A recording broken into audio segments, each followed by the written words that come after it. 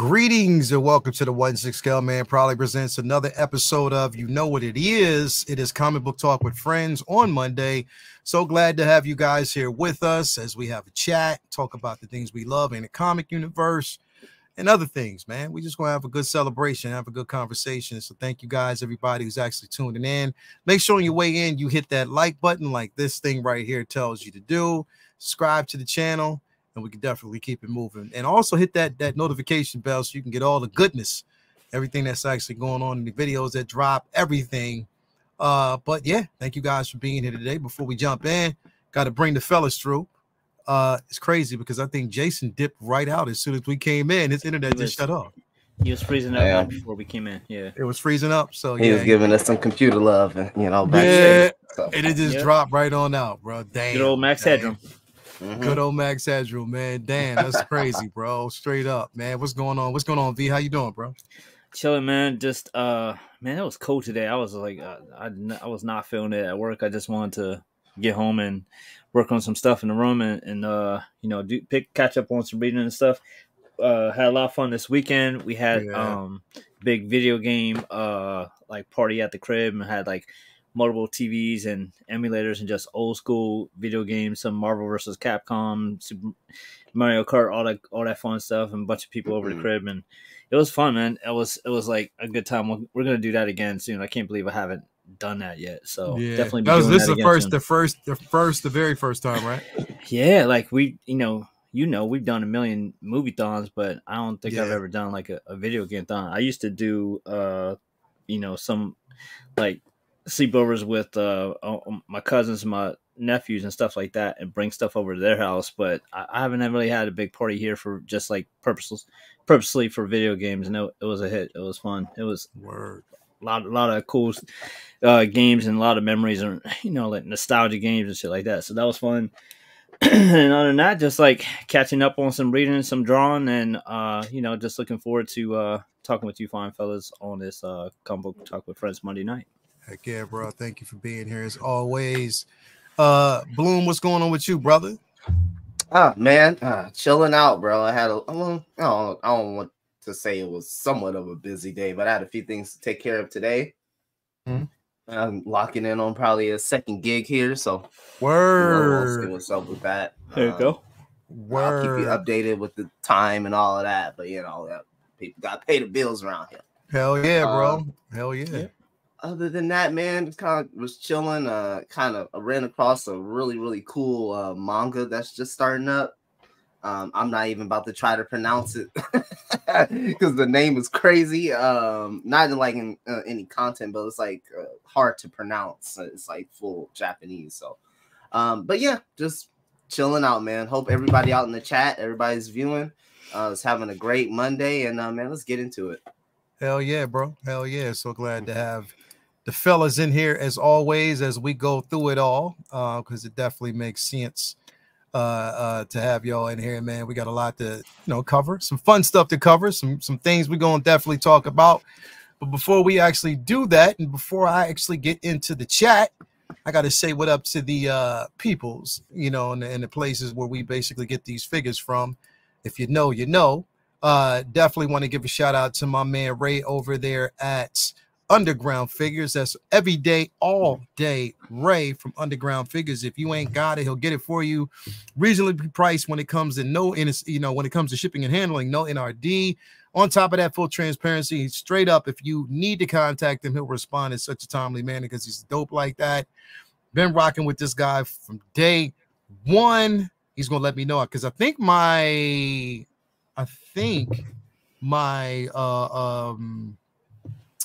friendly neighborhood is my Toby is supposed to be arriving this week. I'm not sure. That I gotta see.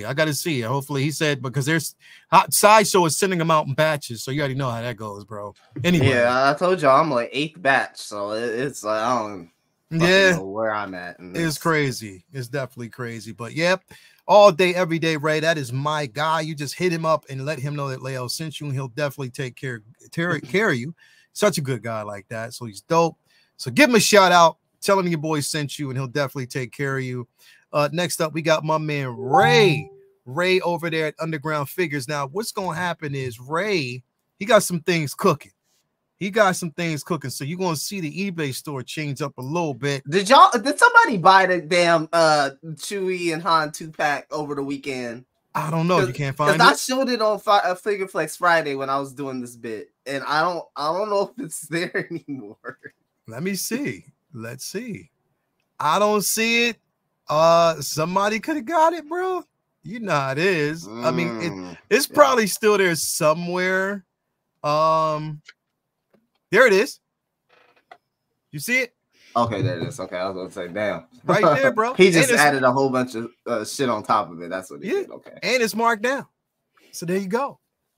$8.75. I know you're thinking about it. Your hands is itching, ain't it? My wallet, like, please, no. Yeah, right. Definitely, man. Definitely. But shout out to my man Ray all day, every day. For the good stuff, if you're looking for it, he'll definitely take care of you. Also, we got my man Watch Your Sixth over there at Comic Relief and Comic Collectibles. Comic books, 1/10 scale, 1/12. You got, 6 scale statues, everything you're looking for. You name it, he got it. He'll definitely take care of you. Everybody over there, give him a shout, tell him that your boy sent you. And last but certainly, definitely not least, wanted to give a shout out to my man Brian over there at Module Space. Definitely you want to head on over there if you're looking for a dope display. He'll definitely take care of you. He got you back. He's actually part of the community. A lot of people got his pieces. So again, if you're looking for a dope display, hit him up and he'll take care of you. It's letting him know Leo has been talking about it all day. So yeah, definitely hit him up. Also, just wanted to remind y'all, head on over there to Vincent Dunn Art, pick up some pieces. If you don't already know, you can go to his page. The link is on his Instagram page. Definitely hit him up. Dope pieces over there, dope prints if you're looking for it.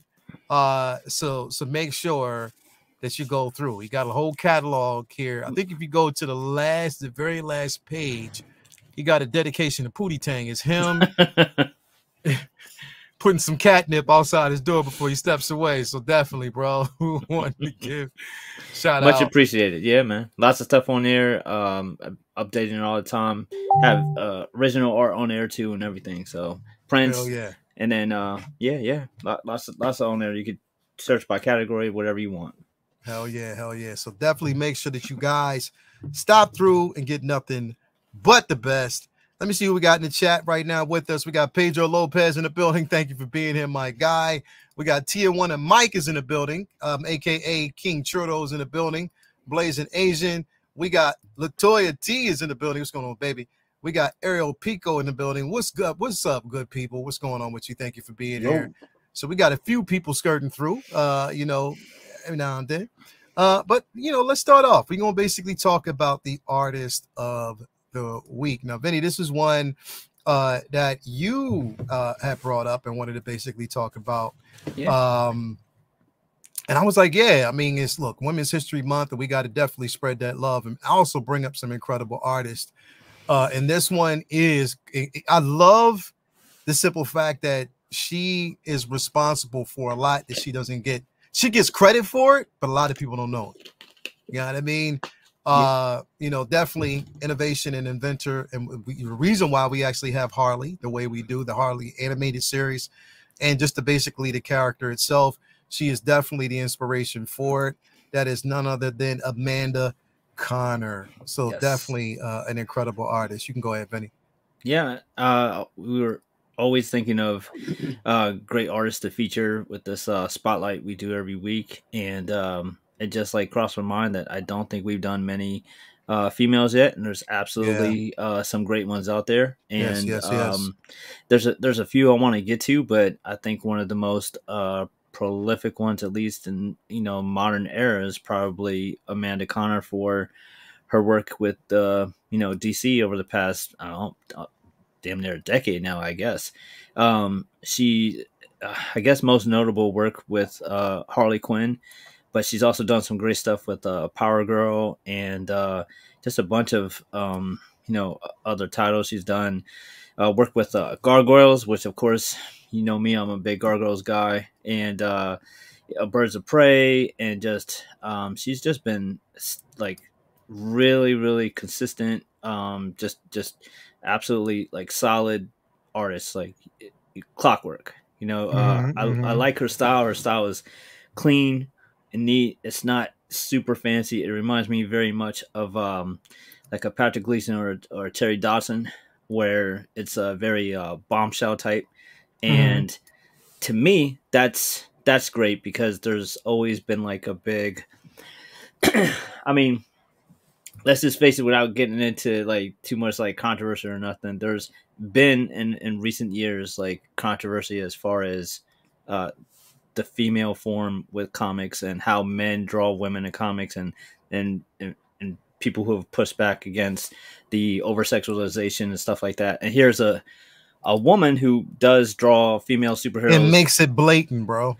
Voluptuously, and just as just as erotically as dudes do.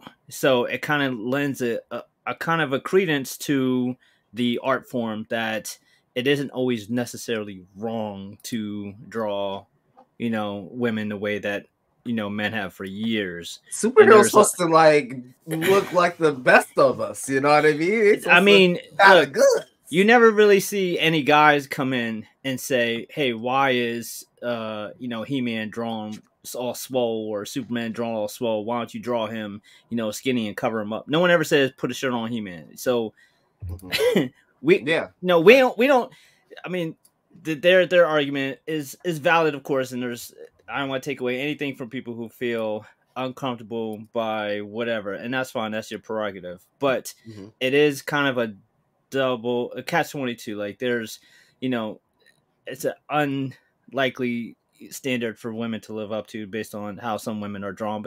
But the same thing goes for us. Not everybody, not every one of us sure as hell don't look like He-Man or Superman, and that's how every man in comics forever has been drawn. Like even a reporter at the Daily, Planet or Bugle, like everybody's drawn swole in comics if they're a dude. So it just goes to show it's a over, it's a heightened, over saturated thing where women are drawn a certain way in comics, men are drawn a certain way in comics. Anyways, there's a lot of female artists who have came in and tried to tone that down. More power to them. Amanda Connor is someone who likes the traditional style, and she plays around with it, bro. She toils with it she has no qualms with drawing some TNA. Nope. And she'll let you know. Like I was watching, because when you mentioned it, I went back and I watched the video of her on YouTube. Yeah. And this was one of the things that came up. And she was like, well, it's the female anatomy. Yeah. If it's me as a female, then I'm basically drawing it. I want to draw the character as opposed to not just alluding like sexuality or anything like that. But she wants to make the character charming. She wants to make it, sightly, but at the same time, drawing the attention to not just the female, but her capabilities and stuff like that. But she was like, she has no qualms with doing it. She has no problem with doing it. Yeah. She's like, look, women have been drawn overly sexualized so much in comics. And the thing is, the key thing that she said was, when you try to change it is when you create that, you create that narrative. When you try to change it, that's when you basically put the focus on it and people are like, okay, you're part of that narrative. She's like, look, it's not that, look, she's not drawing it over sex. She's drawing it exactly the way she wants it to be drawn. Yep. You know what I mean? What she's drawn to and how she basically see these characters. And of course, we know one of the most important character to her is Harley Quinn. Right. You know what I mean? She loves Harley Quinn. So she's going to draw the character exactly how whatever her perception of that character is. It just goes to show, like, it's not inherently bad if a woman dresses provocatively and you tell her to cover up. That's taking away her power and what she wants to do. And there's no difference from telling somebody to draw them covered up. That's the same thing. And a lot of times when they then draw them in a different way where it's more modest, that becomes the focus and the point of the book. Like now your goal isn't to tell a great story about Wonder Woman, it's to tell a story where Wonder Woman's covered up. Like that becomes your focus, and that becomes the focus that people like are caught up in, instead of whatever else was going on in that story. So it takes away more than it adds to. And I think this is an artist who isn't caught up in the politics of pleasing people who aren't even reading these comics in the first place. And that tends to be the thing. It's a lot of people are like, you know, they're upset about, you know, the violence in comics and sexuality in comics, and they don't even read comics. They just want something to complain about, and then you're going out of your way to please them, and they're not even your demographic. They're somebody who passed by on the shelf or seen a, you know, kid reading it or whatever. It's like, I mean, that's a slippery slope, and this is someone who doesn't play into that game. No. And I've always had respect for that, because it's one thing for us to say, hey, this, that, and the third about women, but when a woman does, it's just like, hey, she said it, not me. Hey, she said it's cool. Then, you know, who am I to say no? Cover up Power Girl's titties. I ain't gonna be the one to tell her that. She's cool with it. I'm cool with it. You know. So, anyways, her art style is dope. Her art style is really fun and full of life and vibrant. And I don't care what's going on in a Madacana comic. It seems like it's alive. So I love her style. I love her, like, the heart. I don't know, man. Some of these people have never been outside, because when I go outside, I see things. Yeah. Okay, and this is indicative of what I see. You know. Yeah. We can have a whole other it's a whole other conversation when we're talking about self-esteem and why a person may dress the way they dress, but this is what's presented to me, and so I can only take what the experience that I have from actually going outside and touching grass and seeing and talking to other people, especially females. And number one thing I want to say is that the female body is a powerful thing. It's a powerful, I don't even want to say entity, it's a thing, I want to say entity. It's a powerful thing, right? Especially what it can do to us men.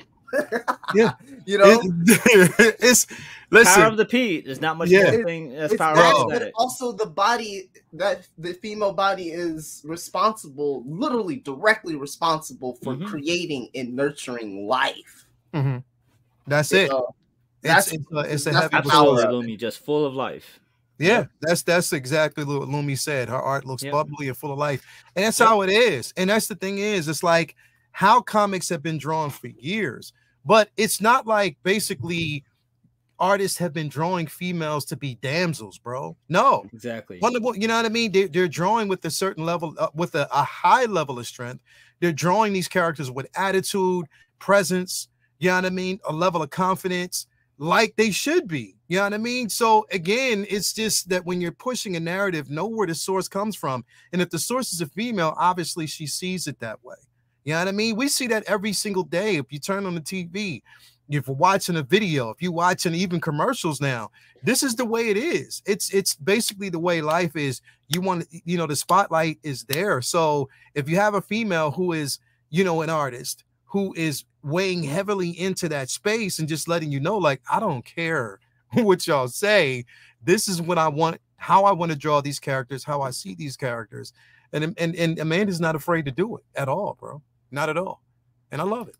Definitely love it, bro. Definitely people gonna get tired, and people probably already are. People are gonna get tired of this, you know, respectability politics and all of this stuff that just seems very manufactured. If there's stuff that is offensive, let's talk about it. But if it ain't, and you know, it's not hurting anybody, and people are just manufacturing hate or manufacturing, you know, outrage, if you will, just to get a win, get a W. I just think that is, you know, that those group of people need to look within themselves, because they have at that point have become exactly what they hated. Right? You've literally seen yourself become exactly what you got in this game to try to root out. You've become it.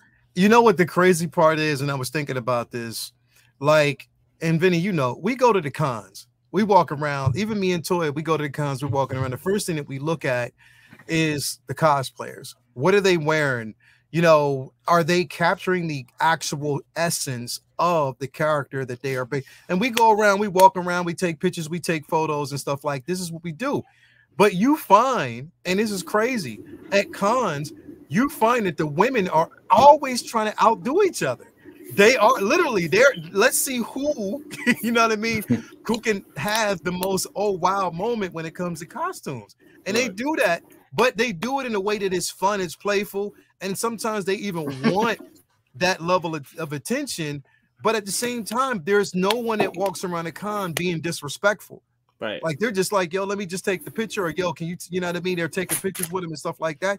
Nobody's walking around being disrespectful. Hey, listen, I heard a little something, okay? I heard that, and this is from a friend, that there was a girl at some con somewhere. She was dressed up as Cindy Moon. Looking for a Spider-Man and slobbing down folks. I'm like, all right, well, I gotta give you a super suit. That's what it sounded like. She was dressed up as Cindy Moon, bro. Yeah, Silk. Word. Bro. There's been New York Comic Con. There was a whole bunch of Silks walking around, bro. Mm-hmm. There was a whole, and I seen at least 2 of them at the Awesome Con. So there's like Silk is you see Silk, bro. Hey, with great power. You know, hey, listen. Comes great responsibility. Yeah. Look. I'm gonna have to wear a cup. You know, I can't be just going straight up. There's a lot raw dogging up in the suit, man. Everybody gonna see the eggplant. There's a lot of people who, like I said, who don't even read, who is worried about how these characters looking, but the fans who are actually reading, actually enjoying it, actually cosplaying, they're going out there and embracing their sexuality and however they feel looking, knowing that they won't be judged because that's the vibe. That's ladies love titties too, y'all. That's getting lost in the whole conversation. You know, I love it. Ladies love the titties too, just as much as we love the titties. There you go. So you have a conversation with a girl about some boobs, and they be like, "Yeah, that's those are great. I'd suck on them too." Hey, I don't fucking get it, bro. This shit is fucking annoying, man. Bro, listen, Toya. All right, I'll give you an example. Toya will walk around and she'll see a female, and she's quick to tell you like if the suit looks good, if the outfit looks good. She'll take a picture if they're killing it. She'll be the first to let them know, and she catches them off guard when she definitely does it. But she'll also tell you if somebody's actually going above and beyond. And Vinny, we know we can spot it. We always know. We always know the ones, especially when they want to hand you a card after they done. Like, yeah, nah, I'm good. Like they always do that, but you can always tell. Yeah, that's what they definitely do. I love it. But here's the thing: is it's like again, like this is a good. Honestly, bro, it represents a night. Is he breaking up again? Yeah, he's he's only glitching. He's only glitching. Only glitching about the OnlyFans, man. But but I'm saying, like I said, one of the biggest things is, bro, like again, Wonder Woman has been drawn the way Wonder Woman has been drawn for years. Yeah.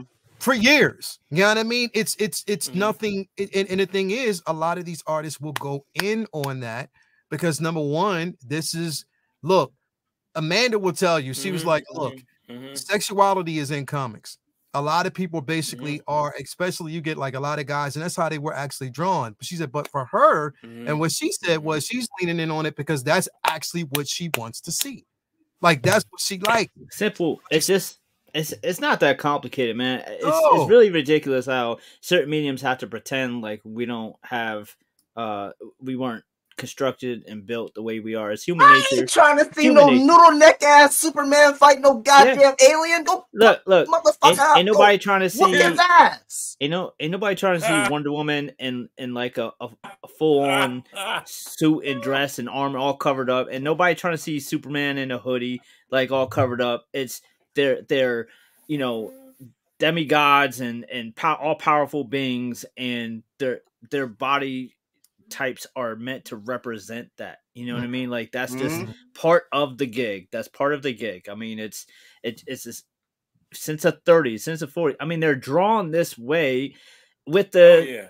I mean, literally, like Superman's design comes from the strongman competitions when they used to wear the underwear over their singlets, so that way you couldn't see what was going on. Like that was a functional design for Superman. Like that wasn't just because they thought it would look different. Like that was a functional design. It's been that way since the 1940s, 30s. It's not something that's just inherently evil or just wrong. It's just the human nature is the body. Like, it's what's wrong is to act like we're not people, we're not humans, and everything is wrong and evil inherently, and that the body is immoral, and that's some bullshit, man. The body is beautiful, men and women's bodies. Just draw them how you want to draw them. If you want to draw them all Harley Quinn all covered up, you want to draw a Harley Quinn with cleavage, that's the artist's prerogative. And here you have Amanda Conner, who doesn't have any qualms about drawing the women she draws as bombshells, so more power to her. Hell yeah.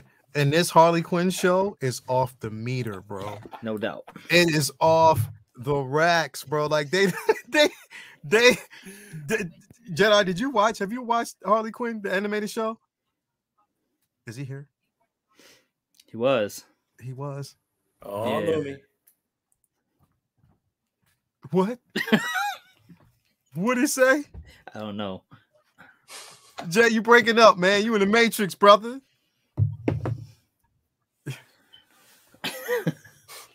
Damn. Here we go. It's gonna be one of those nights. Yeah. It's definitely gonna be one of those nights, man. One of those nights. Anyway, here you go. Amanda Conner, who gives 0 Fs. Yep. She draws it how she sees it, how she wants it. And that's just her. That's who she is. And we love her for it. You know what I mean? We love her for it. We love her for being as daring as she is, but also just letting you know that, you know, women can be strong and sexy at the same time. And that's just the way she portrays it. That's how she draws her art. And that's just the space that she's in. And she's like it or leave it. You know what I mean? That's just the way it is. So, yeah, I don't know, bro. People out there need to calm down and just straighten, just wake up and stop being so daggone sensitive, man. That's just the way it is. That's how I see it anyway. Man, human body's supposed to make you feel things, bro. Yeah, man. You know, I can't tell you how many chicks I done saw that have been around the corner, like looking at a dude, like, or a girl, like, same thing we do. Yeah, yeah.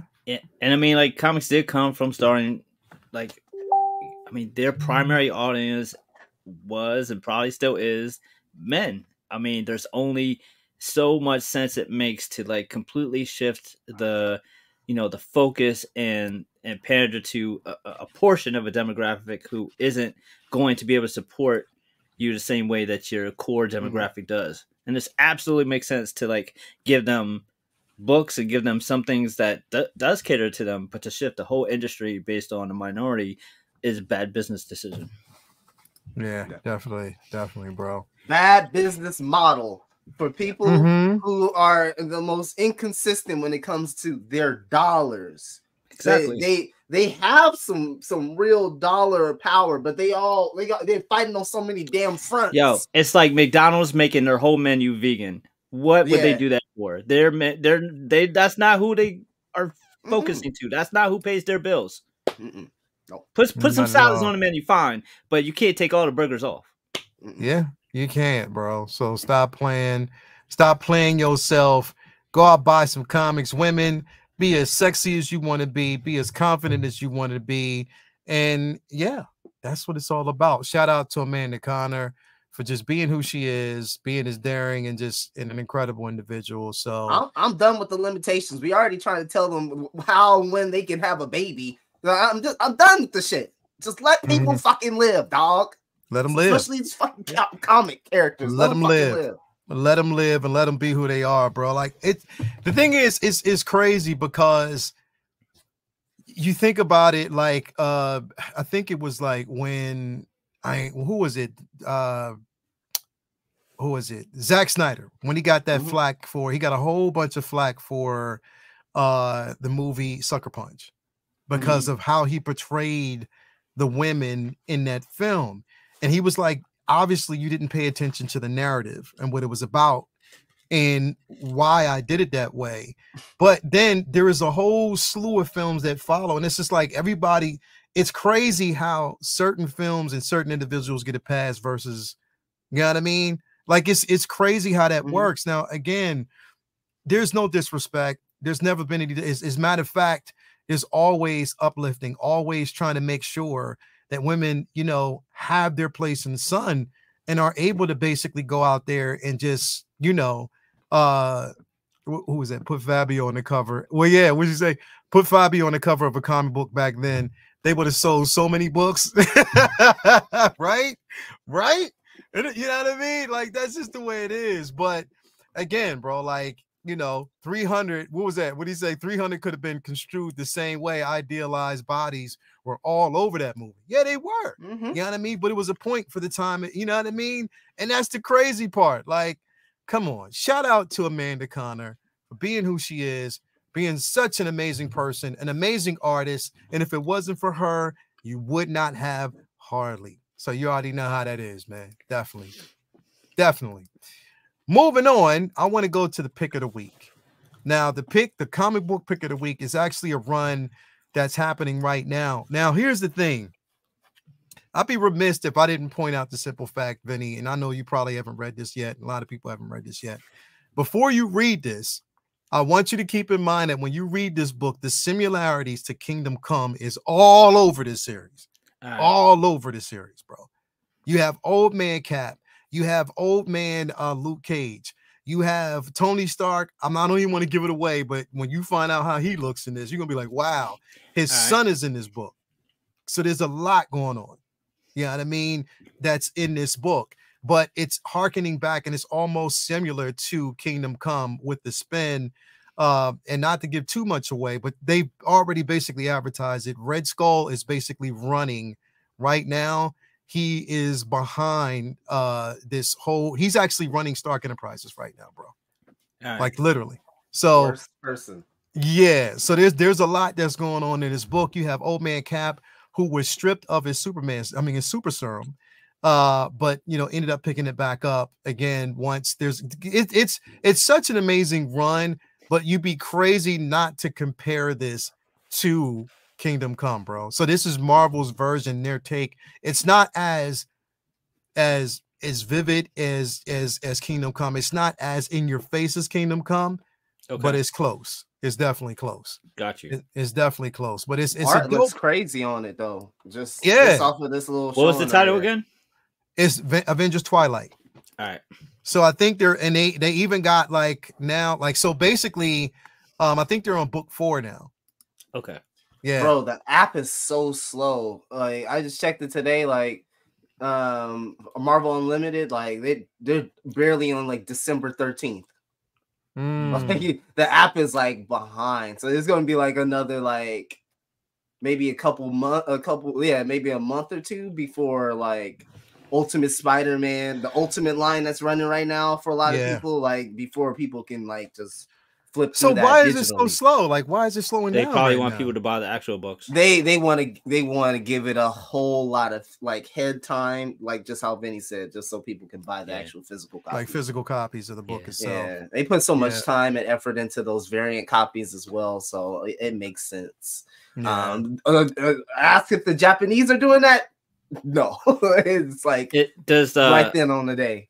Does Comixology come out at the same time? I don't, because I've never done really digital comics, so I don't know. But is Comixology quicker? Because I don't know. Probably not, since I'm just doing this through Marvel Unlimited. So if they're not as quick as you think, I don't know if Comixology would be. I'm not sure. I don't go through them though. Yeah. I don't know, because like I said, I'm with you, Vinny. I'm still doing physical copies of pretty much everything right now. Yeah. You know what I mean? Going out, getting my pulls. I haven't dipped into that space yet. Yeah. The thing is, it's like for me, like it just makes sense for me just to go and pick it up whenever I can. But then I'm glad that spaces like that are around, because it's hard for a lot of people to basically go through and worry about those pulls. Yeah. Like, this is way too much. You know what I mean? So I know the strain of the getting your pulls every month, the storage strain, the time strain. Like, I get it. To be able to just pull it up on your iPad or your phone, whatever. Like, more power to people. And look, and like that. And like the cool fun part of it, guys, is like they'll like there's a reader mode. So like when you're like flipping through, like it will enhance the panel. Like you can go panel by panel as they're scrolling if you want to. Panel by panel. Okay. And it's like some of them have a specific like animation as you go through. That's very, very fun, very smooth. Like it'll just like. I imagine that's part of the process of why it's a delay too. Yeah, they're animating shit. Yeah. Yeah, it's not a whole full on like you know. Yeah, it's not like the animated comic movies that they did with a few of those books, but they're still adding a little exactly razzle dazzle, razzle dazzle. Exactly.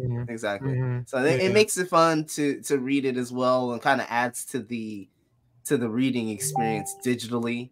But sometimes I kind of is like, man, I want to see if I can just flip through that again. I'd love to flip through that. Yeah. It takes a long time. The Spider Boy with the run with Bailey, that was like in the middle of last year. Barely got to the app before I think actually the top of this year. So the Spider Boy Volume 1's barely on there now, and it's like it takes a while for Marvel Unlimited. But yeah, if you get your stuff physically, I'd say that's probably still the best bet. Yes, you have the storage strain and stuff like that, but there's nothing that beats picking one of these copies up physically. I also will say is if you don't have, which would sound crazy to me, if you don't have a comic book store near you, the place that I love to go to is called Whatnot. Whatnot is it's an app, and it's like what do I want to say, like QVC, basically like live auctioning. Yeah. And people, like a whole bunch of comic stores on there. I get some of my Yu-Gi-Oh cards there, but just shit everywhere. Like even some people will sell hot toys on there, even though it's not as lucrative as other spots we know. But you will go on Whatnot, and it is live auctioning, bro. I've grabbed some fire copies. We talking about X-Men? Let me grab this real quick. We talking about X-Men tonight? I got this one right here. This is what?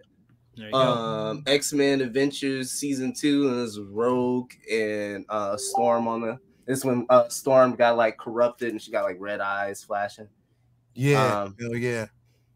So yeah, I mean, you can get some cool stuff like that. So even if you don't have a physical store that you can go to, there's still plenty of places online that will satisfy your comic book needs. Exactly. Yeah, bro. Because like I said, I know for me, the hard part about it is, and Vinny, you know this, if you have a certain shop that you go to, with work and everything that's going on, you don't have time to constantly get there on time. And then you gotta they'll call you up and be like, hey, we got your polls. Did you forget? No, I didn't forget.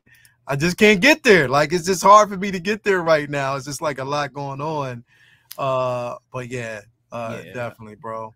Yeah, luckily I have a long relationship with my comic shop, and if it's a busy couple months or whatever, and I don't get there this month, and it's going on to the end of the next month, he'll just be like, I'm gonna see you, right? And I'm like, I'm trying. You want me to PayPal you some money or something? I'll be there though. Yeah, I've even done that. Just give him some money just to hold. Look, I'm gonna get there when I get there. And luckily, my stuff's always I might have a box of shit instead of a bag of shit by the time I get there, but it'll be there.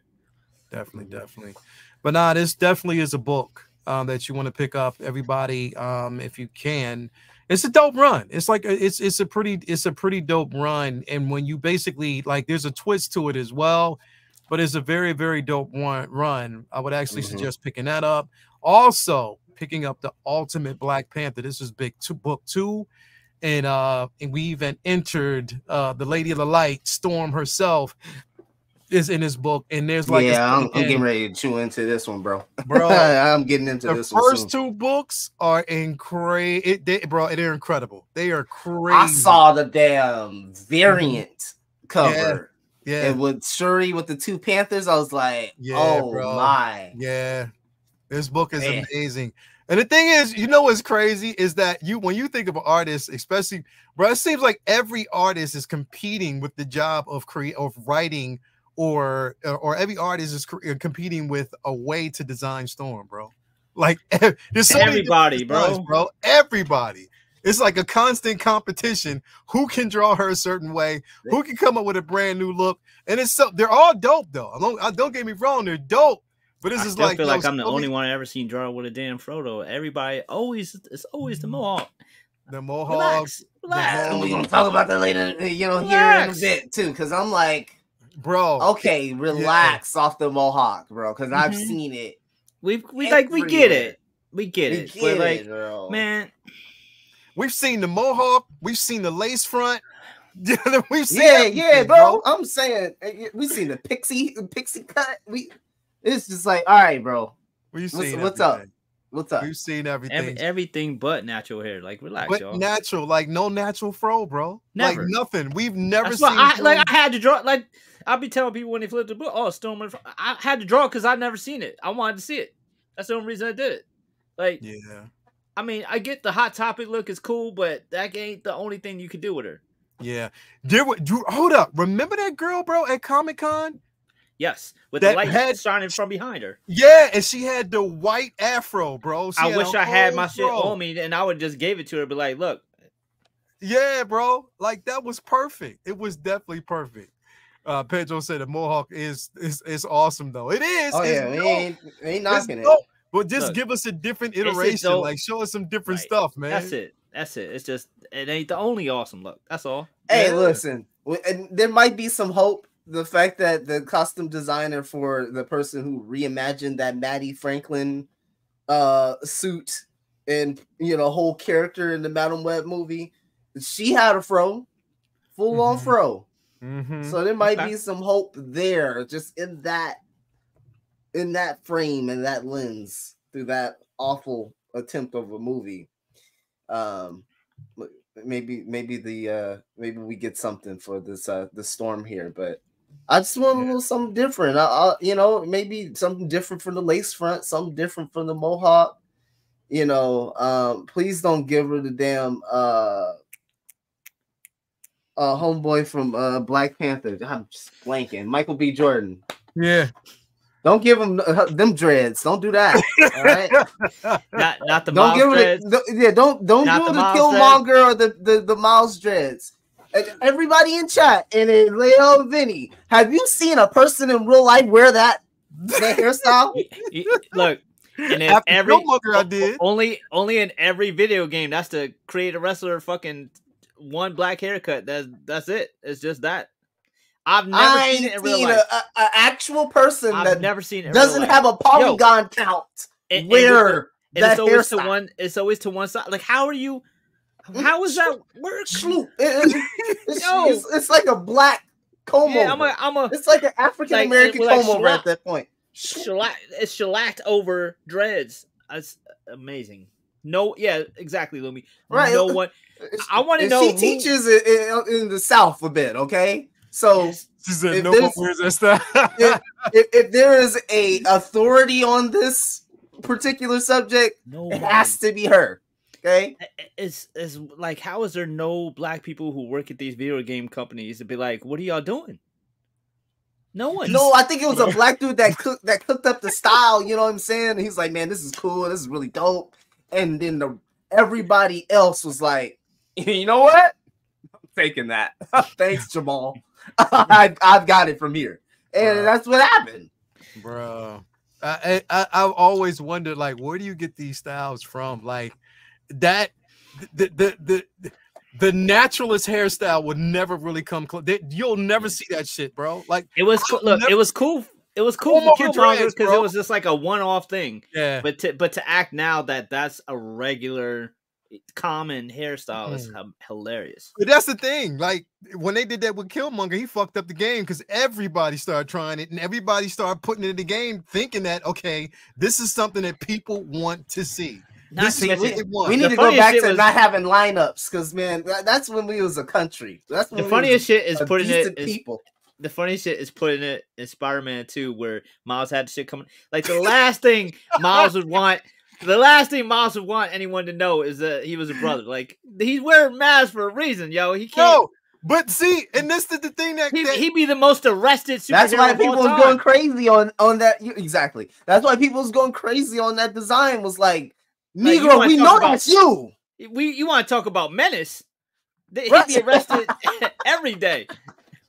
Bro, right? Like, who? And how can you fit that hair under that mask without people knowing? Like, does that make sense, bro? Like, this, you should have kept his hair the way it was, and it was fine. Keep his hair exactly the way it was, and it was cool. Give him braids if you want to do anything. But come on, even if the mask was a regular mask, it would still be poofed up at the top ridiculously if that was his hair instead of it just being short. It's hilarious, bro. I don't know, bro. It's some shit that they just don't think about. They don't, but they put it in games because they believe that that's what everybody wants to see. They believe either that's what everybody wants to see or that nobody will notice or care. I don't know. Give my boy the Dave Chappelle from Nutty Professor. Ren said nanotech hair. Yeah. The nanotech look. Nanotech. Oh, the nanotech look. Give him that, man. Yeah. So, hey, listen, the design for Killmonger, they snapped. You know, him and Gohan look great, right? Him and Gohan look great. But shit, like that was a moment, not a constant. Yeah, that's all we're saying. It's like, damn, it kind of exploded and shit. We start seeing people everywhere with this shit. It's like, we was not wearing that 6 months ago. No, none of us were, bro. There was no such thing. But like I said, that's what I'm saying. Like, Killmonger just effed up the game, bro. It was dope in the movie, but that was it. That's as far as it goes. And then they changed his hairstyle again in the second film. So, yeah, I mean, like, it is what it is, man. Yeah, he was like, oh yeah, I'm tripping. He was in the spectral plane, like, shit. Can y'all fix me up real quick? You know, bro. Crazy. Anyway, pick up these books, man. Take a look at them. They are out there. They're super dope.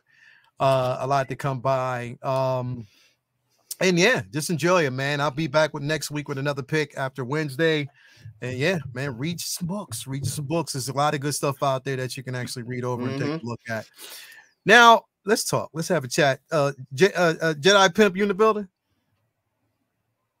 Oh, we thought he was good. Oh, we did think he was good, bro.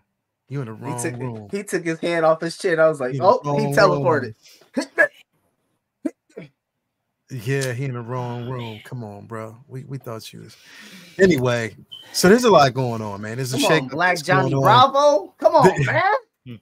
There's a shakeup going on right now in the MCU. Okay, so again, Vinny, I don't know if you got wind. You probably did. So Kevin Feige, we know right now, is fighting for the Eternals. So he definitely wants to do an Eternals too. You know what I mean? Because he felt as though they didn't get a fair shot with the first film. You know, so he definitely wants to do it in Eternals too. But the films, based off of box office draw, based off of the simple fact that they didn't do well on screen, the films that he decided that, you know, aren't going to actually get a, you know, third run or a fourth run is Captain Marvel, Ant-Man and the Wasp. Now, it's not saying, he didn't say that we won't see these characters again in other IPs. It's just that as a standalone film, their own personal films, they're not doing it anymore. Right. How y'all feel about that, bro? So you said that was Captain Marvel 3. And what else is not? Ant-Man and the Wasp. No more Ant-Man. They're not doing any. Yeah. No more Eternals. Not as just their own standalones. They're gonna kind of mesh them in the that Marvels. I don't even want to know the box office with that. I know that the Quantumania, I think, like, was on par with the other two films, but that wasn't saying much. I think they like made over like 30 million. Like, I don't even know. Like, they barely made like a decent grip, but it wasn't like comparatively to the bigger movies. Let's exclude Endgame and Infinity War out of that kind of argument there. But just in terms of the content, they kind of I felt like the most interesting thing for Captain Marvel would have been to go and see her go and fight that war over there, right? Yeah. And like see her do what they kind of glossed over a bit in this film. Although there were parts of the Marvels I did like, you know, some of the film was good in my estimation. Good can mean a lot of different things to a lot of different people. And then the Quantum Mania, that Kang shit left a little sour taste. I think that left a sour taste in all of our mouths. So we wanted that to be the opening to the next big bad, and it just felt like the man got beat by insects. Yeah, they didn't, bro. Okay, so I don't think the IPs are the problem, which is what is concerning me about this news. Yeah. We know clearly that Ant-Man can be a draw and be a great movie. The first movie was incredible. That was one of the sleeper hits of the entire catalog. Hell yeah. The second one had its issues, but still was pretty solid. The third one, they had the opportunity to make a statement film if you finish that movie with Kang winning. The decision to have Kang not just lose, but lose the way he did, took the wind out of the sails of that film. You have Kang kill Hank and escape, and that's a hit last year. That would have been a hit. That would have been a hit. Kill Hank, who was 90 years old anyway, and escape. Yeah. I mean, you can't tell us here's an Avengers level threat worthy of his own movie, and he's going to get beat by some fucking ants, and expect everyone to just be like, of course, no, that it's okay. That's the essence of the film. You tell us Thanos is him by having him show up and whoop Hulk's ass. You can't tell us Kang is him by having to be Ant-Man. Come on. Yeah. So he lost to some insects, bro. So the failure of that film, because nobody wanted to go see that movie again. Nobody wanted to go tell their friends to go see that movie. That movie's failure was not the IP's fault. Yeah. Going into that film, that was one of the most looked forward to films that year. All of us, we couldn't wait to go see Kang have a fleshed out villain role in the film. We were all hyped to go see what Jonathan Majors, and this was every single one of us every time that motherfucker showed up on screen.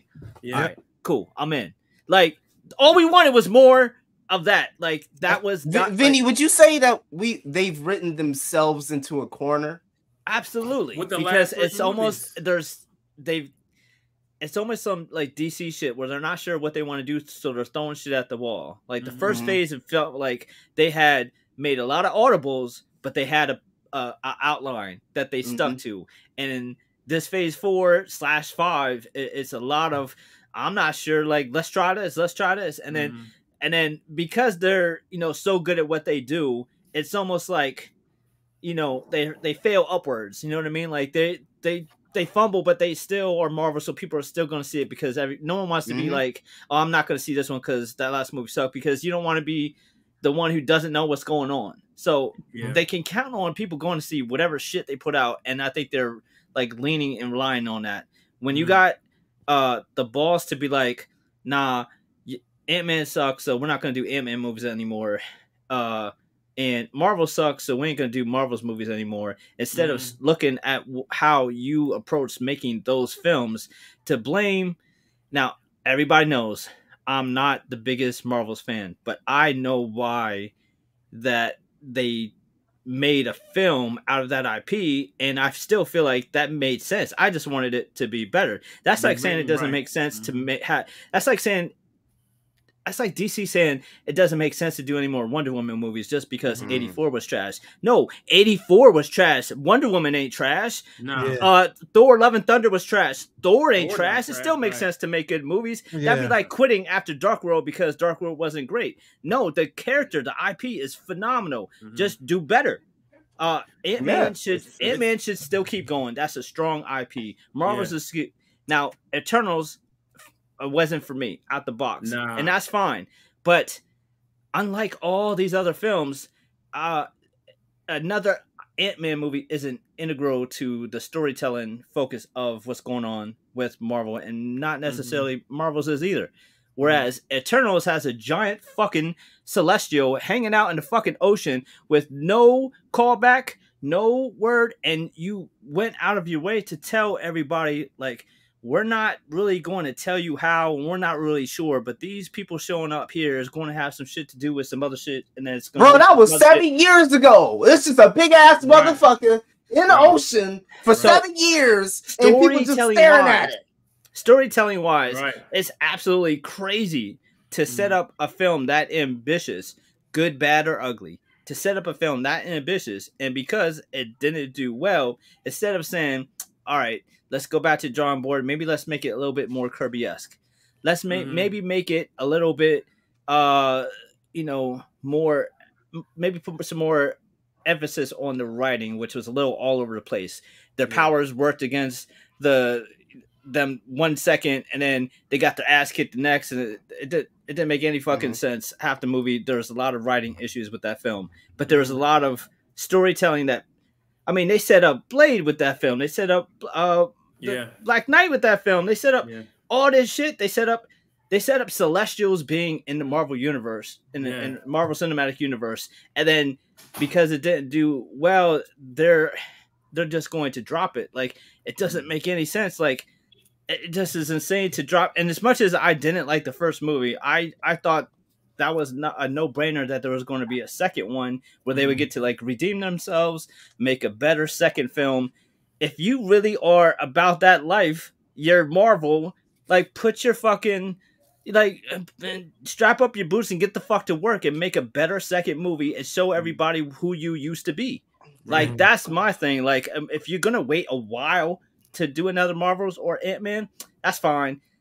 Chill on that. We waited almost like we're on like 5-6 years of waiting for Shang-Chi. We don't need an Ant-Man movie every year. We don't need a Marvels movie every year. You can just wait. You don't. But to say we're not going to do them anymore, that's so stupid. Like, why would you point fingers at these IPs as your problem? Because to me, what bothers me most about this decision, about the decision, about a lot of the press releases that they've made over the past 2 years has been like, oh, there's too many movies or this or that.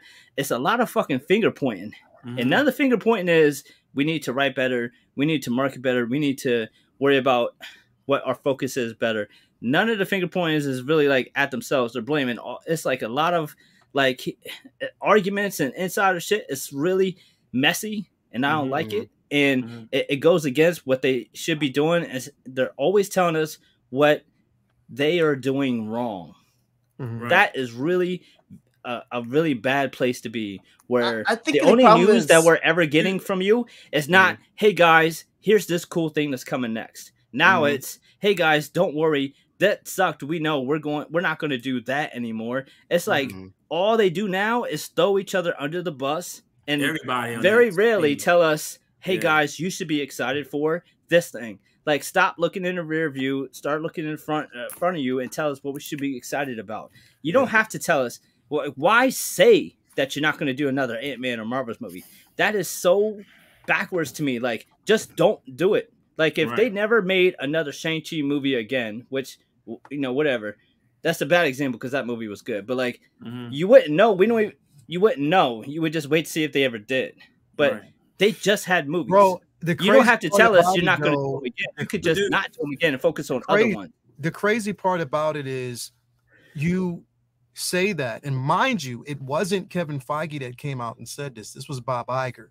So Bob Iger was the one who basically made the statement, is that behind the scenes, they did a lot of silent cutting because this is what they basically had to do in order to make space and room for more, precisely good material. They wanted more material out there, again, that's more cohesive, more, the storytelling. They wanted the writers to focus more on telling the story the right way. In other words, saying give the fans what they want, but at the same time recognizing that they made a mistake. My problem with that is, you should have recognized this when you hired those writers. Right. This is when they turned in those scripts, you should have read the script and knew right off the bat that it was mediocre, because it always starts with the writing, because this is what I'm tired of. I'm tired of everybody blaming the director, saying, "Oh, the director was shit." No, the director worked according to what he got on those pages. The actor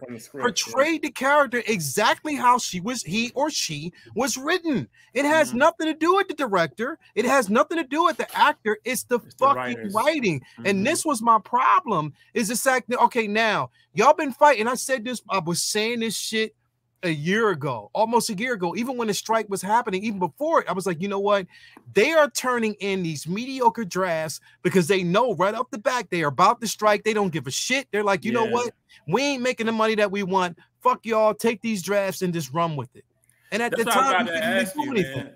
Like, do you think the writer's strike was like the big? That's what happened with everything. All of it fell down during that writer's strike, man, or right before, when they knew that it was going to go down like that, man. Like, to me, that's what I think, happened. Bro, the writing, the thing is, and you can fucking, bro, these films, okay. bro, when the fucking Madam Web is the butt of every joke on every show, even at the Academy Awards, they clowned the fuck out of that movie. They clowned it. The actors themselves that were in the movies were clowning that on Saturday Night Live. Yeah. Twice. So I'm like, yo, and then you have the actress Dakota Johnson saying, "Oh, I'll never be in these type of movies again because it's just not me." The fact of the matter is, you didn't know what the fuck you was getting into. You signed it on because you thought it was an MCU film because you didn't know anything about the IP. You thought it had to do with the MCU, and it was a Sony product. So, bro, this is fucking crazy. Yep. This is fucking nutty, bro. It was insane how these things were done, and we're sitting back. And you know what? You know what's happening right now? The MCU in bad writing is making everything that Martin fucking Scorsese said come to fruition, bro. Exactly. Yep. That's the sad part. Everything he said and everything that everybody else has been saying is coming into fruition because of bad fucking writing. And now you realize that because you let fucking Bob Chapek, I call him Paycheck because that's all he fucking wanted. Bob Paycheck. He came in, shook up everything, took work and took basically the hands, like the art, out of the creatives, and gave it to the execs who didn't know what the fuck they were doing, bro. Do you think they just need to all together just kind of let go of the cinematic universe tag, honestly? No, and just start making films, just making think of a film as one issue as a comic book. I don't think the DC one shot route is the way to go because so much of what drives their films is that fear of missing out. You don't want to miss out. Like, you don't want to miss one because you know what's the next one's going to lead into. Here's the problem. I think they've got away from that. I think that's what they've been doing is making self-contained stories that don't matter to anything else. Like, think about how long it's been since one movie really mattered to another. Virtually every movie since Endgame you could have watched with nothing, no basis around it, and you'd been fine. Like, none of the movies really tied together since you can watch Wakanda Forever, you could watch Shang-Chi, you could watch Eternals, you could watch Marvels, and none of them really mattered to the other one. The only constant that they had going was Kang, and we know what happened with that. Otherwise, they've all been self-contained and forgettable. That's my question. I'm like, so what happened to all the writers from the first half of the MCU? Are they all gone? Did they quit? Well, you got to basically figure, bro. If you make a banger, you can renegotiate your deal. And if they don't want to pay you, you moving on. Bro, just same thing with sports. And you make a championship team, all them players is gone. Right. It's like the whole first half of the MCU writers, you could tell it must be people new. Like, so here's the thing, they was hungry back then. They was still in their apartments. They ain't had their families yet. The Russos had their own writers. Yeah. They had their own team. Yep. So when they left, their team, the whole team. Yeah. Oh, that's it. What happened. They were working with their own. They were working with the same writers that they basically had with Winter Soldier. They had them the same damn writers. See, Marvel fucked up. They should have had at least 2 or 3 motherfuckers in that room with them. Gone. And see, the thing is, the Russos were the motherfuckers who said that. Look, if you do Secret Wars, we'll be back. Right. And look what happened. They got too busy because again, you let fucking Bob Paycheck come in and make the fucking rules and set up a fucking universe that you're not ready for. That's why you motherfuckers didn't, bro. Motherfuckers were not ready for the multiverse, bro. I was saying that right off the bat when they made the announcement. You're not ready for this shit. Yeah, it's too much. It's too much going on. You're trying now. You're reaching because you're trying to find another big bad. You found one, but you fucked up. You fucked it up. Especially with bad writing, fucked that up. We knew they weren't ready for the multiverse when they did Doctor Strange without setting anything up for the future other than Cleo.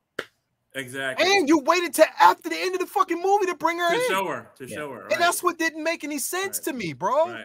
Right. That's what makes that was the only thing, man. That was the only thing that was like connecting you to future shit. Like you did a whole multiverse flick and didn't set up any of the Kang shit. Any of the Spider-Man, like it just made no sense. Do you think us included with the newer, because it's gonna take some time, but with the newer audience that will come up, so the teenage kids, the younger kids that will come up when we get this newer stretch, do you think that they will be ready and willing to accept that MCU universe along with us, a part of that audience, saying, "Hey, we've done this before. Are we ready to do it again?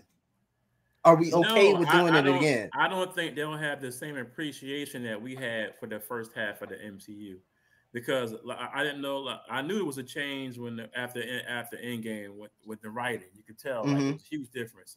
But I didn't realize that the Russo brothers had their own people, and they all left with them. Bro, they had their own. A lot of these directors who come in. Wow, they have their own writers, but the thing is, the Russos were smart about that because they knew who they worked really, really well with, so they brought them in. But the thing is, after which Marvel, and which again, what Chapek did, he would have the writers turn in drafts. It's sort of like, you know what, when comics in the very beginning, how you marry a writer with an artist. And that's how you basically come up with a great concept. A great comic, right? They did it ass fucking backwards. They had the writers come up with a concept and then give it to a director without that input. Right. Without saying, well, wait a minute, like, does this really make sense? Is this going to fucking work?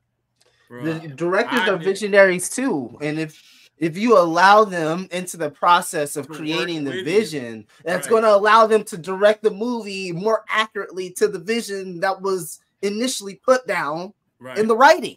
Right. Yeah. Bro, like you could tell after Endgame, like everything just went to shit. Like there was nothing movie-wise that, except for Shang-Chi, you know what I'm saying, coming after Endgame.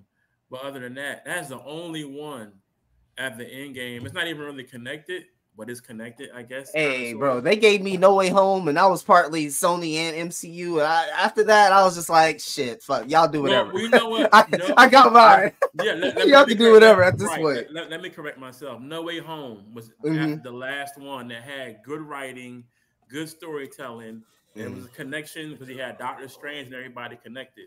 And after that, like, what do you got? Kang getting beat by ants. You got shit like Madam Web getting written by AI writers, and what else after that? The Marvel. Bro, did you see that they used a scene from Spider-Man in Madam Web? There was a scene where they used to have the back then they used to have the cameras on those little dollies with those little line dollies, and they like rode it up like upside of a building. Like for like a scene where Spider-Man was kind of, that was from Toby. Bro, that was from Toby, and they put it in Madam Web. Like they reused like fucking 20 some odd year old footage. Bro, if I did not get those tickets for free, lazy, I would not have went. Damn, I would not have went. Bro, and Vinny, I agree with what you said in the very beginning. The problem isn't the IPs. The problem isn't Ant-Man. The problem isn't, Captain Marvel. I'm gonna get back to Captain Marvel in a second, though. A problem isn't basically so here's the thing. Even the director, when they asked would she come back, she was like, I don't think I will. Why? It's because the execs got in the middle of her fucking story and her interpretation of what she wanted to write. She said that? She's not coming back. No, bro, she said that before the movie came out. She played she set up a wall of defense before the film ever came out and said that, hey, whatever comes out, just know that wasn't really what I wanted to do. I was just doing what I was told. It wasn't really the ideal situation for me, and we got what we got. So that was before the movie came out for Marvels. Bro, I did not know she said that.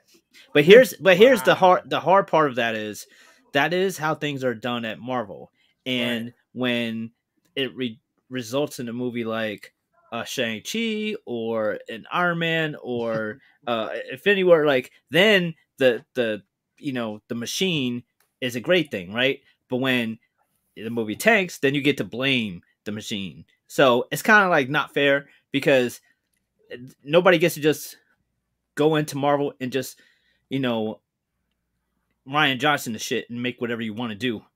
Nobody gets to do that. Nobody gets to do that. You go in and you fit. You have to fit in with the story, their overall story that they're trying to tell. Even the Russos were working with Marvel and Feige to tell the story that they all wanted to work together to get to the end where they wanted to get to. Nobody just came in there and just ran it like they were Scorsese or Tarantino or somebody. Yeah. They had to fit in the program and system and do what they wanted to do. Just like at Marvel Comics, you can't just jump on an Avenger comic and just write whatever you want to write. You have to see what's been going on in that world and who they've been fighting and who they're about to fight. And if there's a crossover, you got to fit in with that crossover. You can't just do whatever the fuck you want. Well, that's for one shots.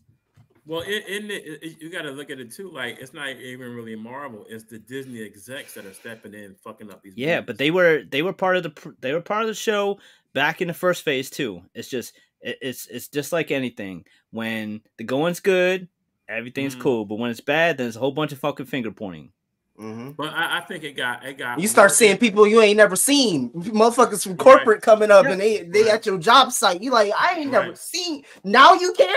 Now you give a fuck because you got crazy. The suits from Disney really got entangled. But see that's the thing. Even more when the suits were involved in the first phase too, and it was fine because it was Marvel Studios. It was in house. It was a better situation than Warner Brothers that had the people making the films have no kind of home or continuity because it was just for films that Warner Brothers didn't really care about. There was no DC Studios. The good thing about Marvel Studios was it was in house, and and Disney cared about giving these films their own just due and resources. But then once they're bad, then all of a sudden it's oh, you blame the suits. But it's it's just a lot of blame to go around. I don't solely blame the suits. I don't solely blame the suits. I think there's a lot of blame to go around what's going on with Marvel. And I think it's very, very irresponsible to tell you that there won't be any more Ant-Man or Captain, because you easily could say nothing. And then if things pick up and you get back on a roll again, and then, you have hit after hit after hit for 3 or 4 years and things are going perfect, and somebody comes to you with an adaptation for a new Captain Marvel movie, and you're like, wait, that actually could be fire. And then you do it, and it works because you have the momentum again. Now you have to say, okay, remember when we said we wasn't going to do another Captain Marvel movie? Well, actually, why put yourself in a position where you have to constantly roll back your words? Why say? And there's so many Marvel movies that are on a back burner because there's so many different movies that you wouldn't have to explain why there wasn't an Ant-Man movie for 4 or 5 years, because no one really expected there to be any of these franchises to have a film every year. So if you didn't have a Marvel's movie for another 5 years, it would have been fine. You didn't have to say you weren't going to do one. But my thing, what like Lyle was saying earlier, that I had no clue that the Russo took their writers with them. So it's they weren't. I mean, that were the writers on Winter Soldier and Infinity War and Endgame, but there was other films around that time, like the other Captain America movies, other Iron Man and Thor and Guardians of the Galaxy, and there's other films that were successful that had good writing. And bro, I'm not sure what's going on with these faces. See, here's the thing, really quick though. The biggest thing is that, and what I do want to throw in here is that we had 12 good years of films that were written correctly, directed correctly, and the focus was on those films because they had a trajectory at that point. Right. They knew where they were going. They knew how cohesively these films had to connect. The problem entered, and I stand on this. What happened was in 2019, 2020 mainly, Disney Plus is actually introduced. And then you have so many of these different IPs, streaming IPs, that the expectation is, okay, in order for you to understand this movie, you have to watch this show. So it's basically you're splitting the writing between Disney Plus, live, cinematic experience. So where's the focus? So then basically you're forcing people to watch terrible shit because those shows, a lot of those fucking shows, I can say that there were maybe mainly 2 shows on there that I can honestly say I loved. 2 that I can honestly, no, 3. I'll say 3 that I can honestly say I love, because I want to say, and I wanted so badly to say that I love Moonlight, but at the very end they fucked me over, bro. And I'm sorry, I'll stand on that hill. I love it though. I did not like the way it ended, because the thing is, you basically wait to show us a character that we were waiting on for the longest time, and he's on the fucking closing credits. Well, he could have been shown. Hey, I will scream for the mountaintops for WandaVision. That's the only one.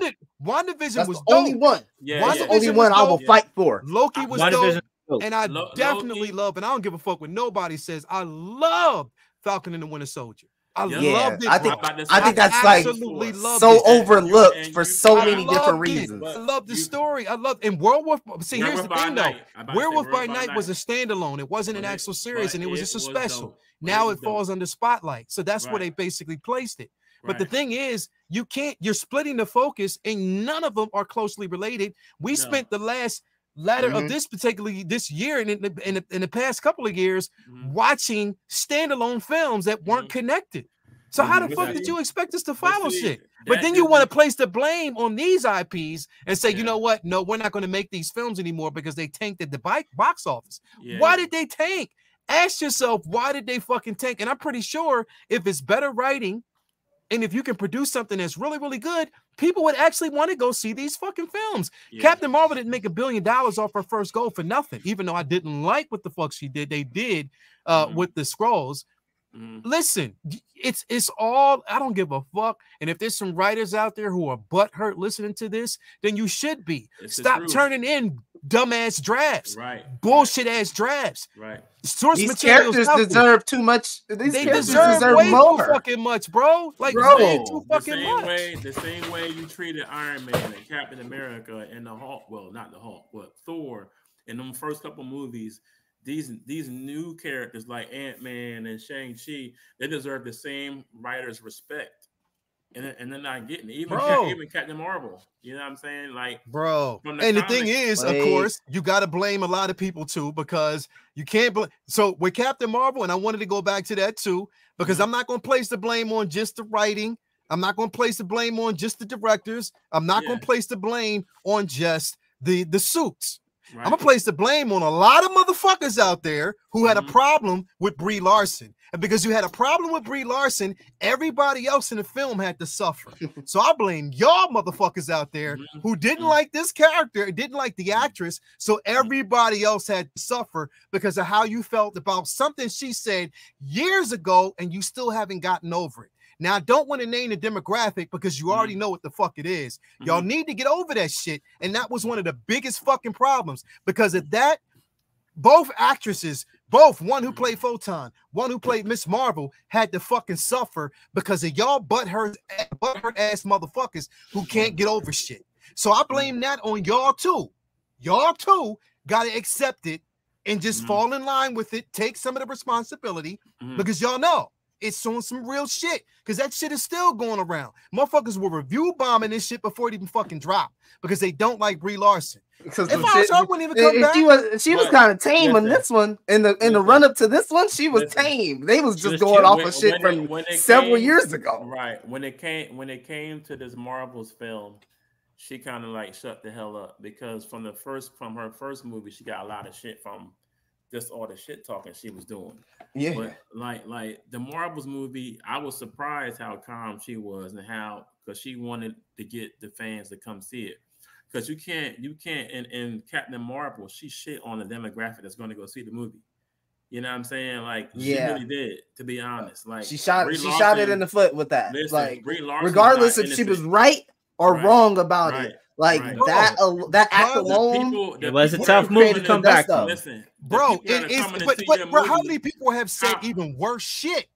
Like listen, really have said I worse shit, and we give understand them a that. fucking pass, but Bruh. you don't give her a pass off the shit that she said. And mind you, Listen. what the fuck she said might have ruffled some feathers, but the shit was fucking right. A lot of the shit that she said was right. Motherfuckers just didn't know how to accept it. But this was something that was done years ago. Get the fuck over it and move on. That's what I'm Like saying. move on from it. And it's because of that shit. And It's because a culture war, Leo. Bro, It's it is they're a not fucking- going to just let it go. Right. Bro, No, they don't. no, They don't want to no. fucking let it go because you're defending bad fucking habits. Right. You're defending a generational fucking bro, curse, right. and you don't want to get That over that goes- shit. that I'm goes- sorry, that- I'll that stand goes- on the hill, that and I goes won't both walk ways. the fuck away because this is what that shit's been doing to the IP the entire time. These motherfuckers, bro, who create and stand by these fucking narratives because you don't want to stand. You can't give shit a chance because you don't want to let fucking go, and because you yourself are creating your own self-sustainable narrative that you don't want to fucking see and admit.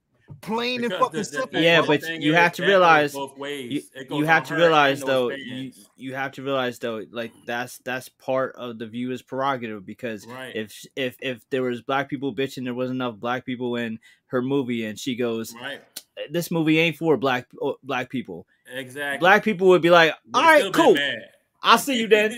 Go ahead, you got that. I'll never see you then. That's how And it I'll is. never see your movie. So when you come out there and say this movie ain't for old white people, and then white you can't be mad. guys. Old white people were Yeah. like, all right, Yeah. I'll stay home. Don't worry, you Or have you fun. mad at white guys? But that's like saying, okay, Barbie is not for the little girls to go see. Like, come on, bro. Like, it's a Marvel movie, so those guys are going to go see it. You can't shit on your audience and expect them not to get pissed off at but you. she wasn't. That goes both ways. No. But see, the thing is, know what she was talking about, bro. She wasn't talking about the audience or the viewers or people. No, what she was talking about is the motherfuckers who sit at the table making decisions, telling other people that they don't have a place. She didn't walk back on that shit. That's what she was talking about. And it was a few more motherfuckers who had to justify that shit for her, bro. That's the shit that she was talking about, but the narrative got switched as her saying she don't want white motherfuckers I don't coming. even think it got switched. It got conflated with so much other on, bullshit. It's so much shit, and that's why it's really.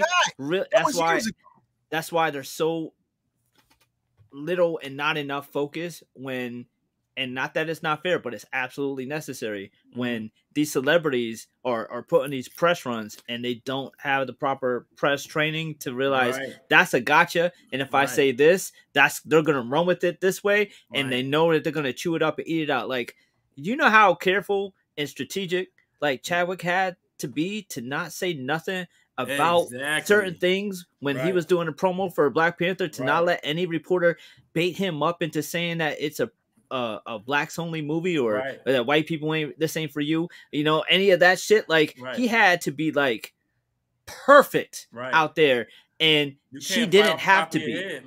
She didn't have to be, and her not feeling like she had to be careful, I think, kind of bit her in the ass. Is it fair? No, they're going to. But it's not. But if the world ain't fair, continue to basically exist around that space, then every fucking film out there, that a lot of shit that motherfuckers have said, this is how it's going to suffer because people hang on to that shit. Look, I'm not forgetting what she said, and it's a time and a place. Yes, PR should have been there to stop certain things. But what I'm saying is, how fucking long ago was that shit, bro? And motherfuckers are still holding on it now.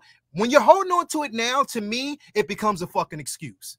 Yeah, plain and simple. It becomes a fucking excuse that you can't fucking let go. And this is why a lot of shit suffers, bro. Because people are hanging on that and they don't want to accept the truth. This is where it is, bro. But that's the thing, though. If you have a movie like shit out there, and we were just talking about this with the Amanda Conner stuff. You have a female centric girl power film, and that's fine. And to think that you don't have to at least kind of somewhat respect that, you do kind of want men to want to go to this too.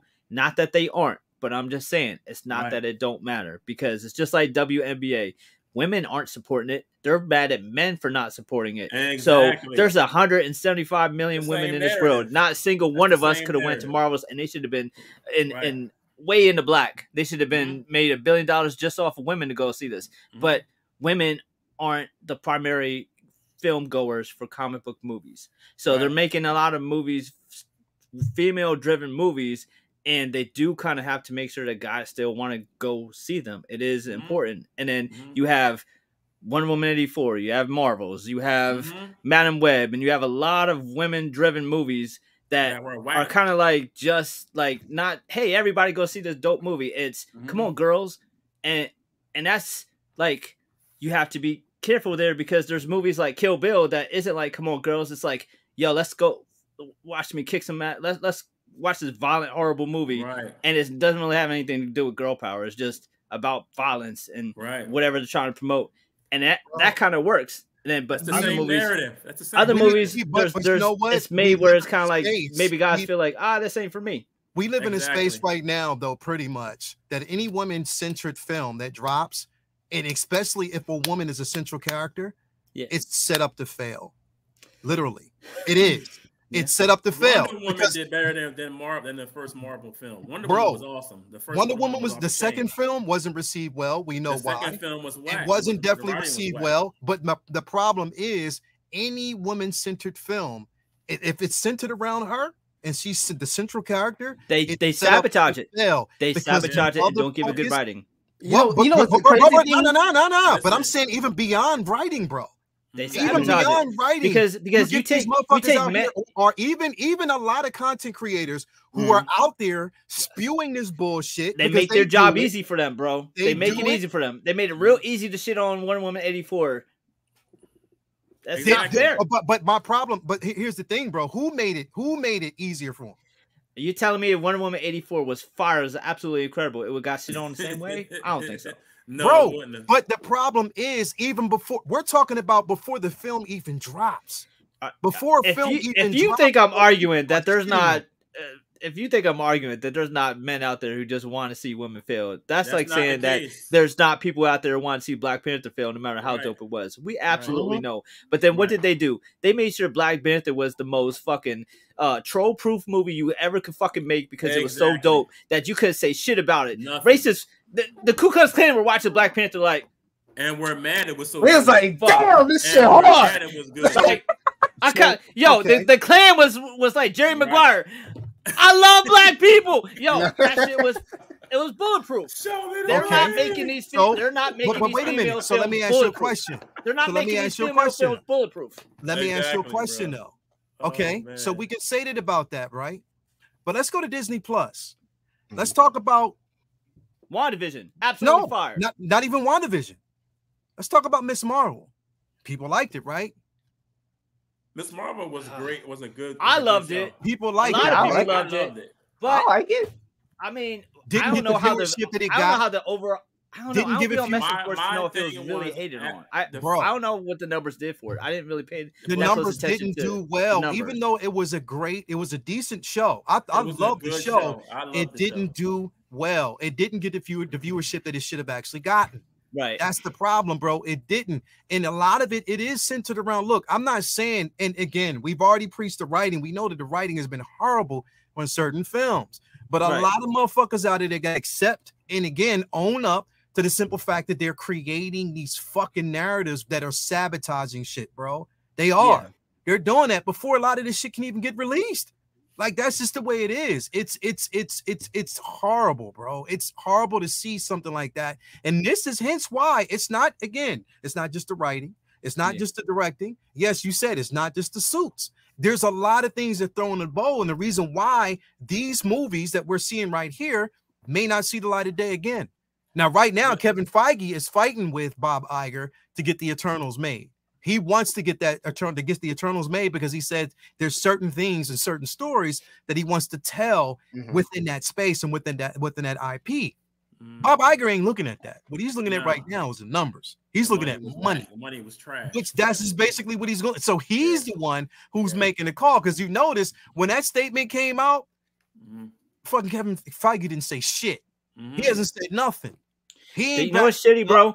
Winning solves everything. If you're putting out banger after banger after banger, you can come to the shoots and say, hey, I got a comic that we should make. It's we got a talking raccoon and a talking tree, Right. and they're gonna go fight crime in space, and they're like, all right, fuck it, let's go with it. We can't lose. Now they're still winning. Right. Now you're in a position where, yeah, I get it. Where like you feel like you gotta play some prevent defense and get some. You gotta run the ball for a minute before you start throwing more bombs. And Eternals is a Hail Mary, and that works when you're winning.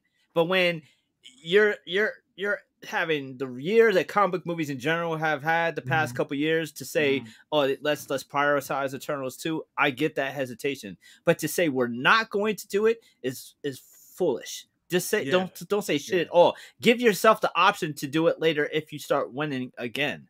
Because if someone comes to you with something that looks good on paper and that makes sense, then you're supposed to be open-minded to it. To just cross your arms and be like, over anything is so foolish, because it's like you're putting the blame on everybody but yourself. Like there's so many different things that had to go wrong for these films not to have done better.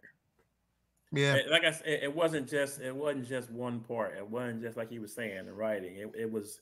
It had to do with people's feelings about the movie, or the suits. It was a narrative of things, or a bunch of things that made these movies. It's not one thing. It's a soup. It's a soup, man. That's the hard thing for people to understand, is the nuance here. It's that it's not the actress. It's not what. Maybe it's not the quantity. It's not like they made four movies. I would have loved Black Widow if there was only 3 movies that year, but because there was a 4th, then I had a problem with.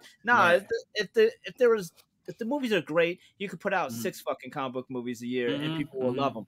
The problem is they're not great. They're not well written. There's so many problems that they have with it, and it's a snowball effect where once it starts being shitty, then everything's shitty. I mean, that happened. We just did it with DC. It was a fucking snowball effect of like bad decision after bad decision, and it's just like it forms a culture of this shit sucks versus a culture of when's the next one, can't wait to see it, can't miss it, can't miss the next Marvel movie, I have to see everything that they do. That's a culture that they develop. Yeah, and I think that they have to shift back to that by, like you said, Vinny, winning. Yeah, right. You're not gonna hear all these motherfuckers hating. I don't even think people, like Leo said earlier, there's movies that were bangers that motherfuckers, somebody said some shit before the movie or did some shit before the movie, and nobody gave a fuck because the movie was a banger. People were excited about going. They were winning. Exactly. You think Rodman could have got away with that shit? The Bulls weren't the Bulls. Hell no. Rodman would have been out of here. Not just Rodman, Jordan. They all Jordan. You think Jordan could out of nowhere, bro? Right. You think exactly. You think Ron Harper could have punched Steve Kerr? Right. No, you had to be Jordan. Right. Right. And it's like you were saying, like this soup has a lot of seasoning in it with different pieces of it, and the Madden Web thing, like I said, I got tickets for free. I wanted it to be good. I didn't care that it was all female cast, but when you got into the movie, oh my dear Jesus, like it was trash. Don't do that, Charlie. We is not the cowgirls over here. Wow. Don't do that. Don't do that. It might be DC. Don't do that. Don't do that now. Chill out, bro. Jerry World's over here. They have to be willing to accept the losses, bro. And Marvel they are remaking a Marvel. They can lose just like everybody else, bro. That's the thing. They have to be able to accept the losses, move on, lick your wounds, and just make good shit. Like that's what it is, bro. And again, we're still holding on to the original MCU layout. But that's the problem, bro. I treat it like people have. It's just like Star Wars, bro. People were basically holding on to the original trilogy. They don't want to see shit else after that, bro. They don't want all them characters. Them actors are 70. That's just how much I hate. You know how much I hate when shit's been watched since Endgame. Like fuck you. Like there's been dope shit since Endgame. You just don't care. Right.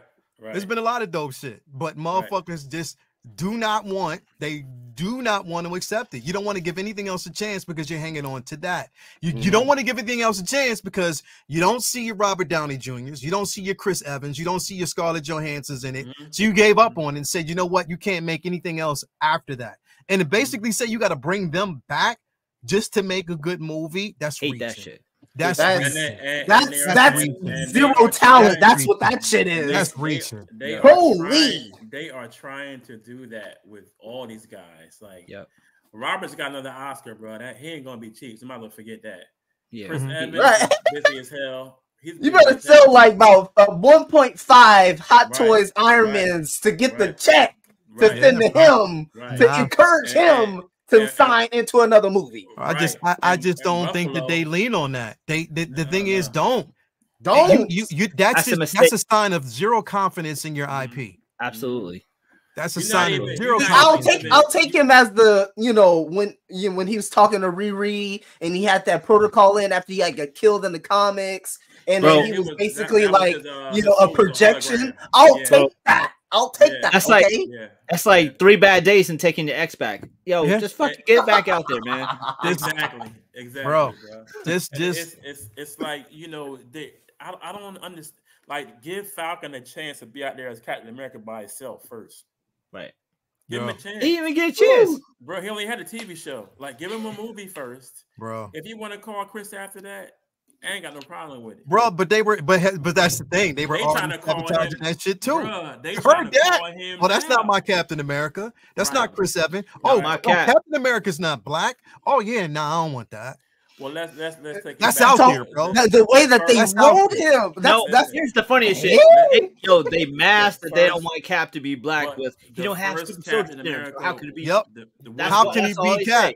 That's all they saying. He doesn't have super soldier serum. Yep. How can he be Cap? That's all they care about. There's one motherfucker who's been preaching that narrative, bro. I'm telling you, it's been crazy. It's fucking crazy. They didn't want to give him a chance in the first place. And then a lot of content creators are going with this. Oh, it's in trouble because of rewrites. They didn't want to release it. Yeah, it's a bad film. It's set up to be. Yo, what? That's not true. Shut the fuck up, bro. That's not true. That's what I'm at. Ain't got an industry insider to save they fucking life. No, over here. Hey, this is what I heard. The movie must be trash. Some other dude in his basement, the basement network. They sent me information so I can tell you from my basement about what I think I know. Come on, man. In the basement of their mama's house. Like, come on, bro. Like, that's what I'm saying. You're creating these fucking false narratives because you just don't like yourself, bro, and you need clout. But it's also that culture of hatred, right? Yeah, and also we know that culture of hatred is also somewhat monetarily beneficial to some degree. They get clicks from it. They get clicks from it. They get clickbait and all these things are very hot in terms of crazy, bro. Right, in terms of our dialogue, right? Our whole discourse when it comes to these things. Crazy. Shit's wild, man. I'm just sitting here enjoying my shit, enjoying my Spider-Man shit. Leave me the fuck alone. That's where I'm at right now. We want that experience, right? We want to be we want to be able to go to the theaters, bro. Vinny, have another moment that we basically had with Endgame. Had another moment that we actually had with No Way Home. Have those particular moments when you can feel the crowd, the energy in that crowd, bro. We haven't had that for the longest fucking time, man. In about 8 years. It's been a minute. I mean, it's been a minute. You know what I mean? The last one for me was No Way Home. That was about 4 years ago. I haven't went to the theater except for movies outside of Marvel, Godzilla -1. Other than that, I have not been wooed by a Marvel film since No Way Home in the theater. That's garbage. We put together it's funny because thank God for that Spider-Verse. That fed me. No doubt. Yeah. And see, I didn't count that because it's animation. And it's Sony and it's a bunch of other bullshit around. Yeah, I get it. Right. But No Way Home was the last one that wowed me, bro. When I seen Andrew Garfield come through the little portal, I was like, no. Bro, I was looking at that trailer. I was like, no way he gonna fight all three of them motherfuckers. There's gonna be one up there, one there. I was just like, no way they're gonna do this shit. I was the most skeptical throughout that whole process, Leia. I was like, people kept telling me, like, they gonna have all three of them. I'm like, fuck no, it's gonna be a trash ass movie. I couldn't believe it. Why was I a 6'2", 240-pound baby? When Andrew Garfield when he caught my girl. It was a rooftop talk. It was like, for me, it was Uncle Ben, and I'm just sitting there like, fuck y'all, don't look at me. I'm not crying. You're crying. I was in tears, bro. On that one scene when he called MJ, I said he'd have been redeemed. Mm-hmm. Been redeemed. They had to do that because it was that was his like Spider-Man 2.5 for him. That was Amazing Spider-Man. But you know what? But here's the thing: he's been redeemed just for Sony to fuck it up again. I don't want to talk about that. I don't want to talk about that. Listen. I don't want to talk about that. I don't want to talk about that. They're just all the doors and windows have been opened with all of that talk.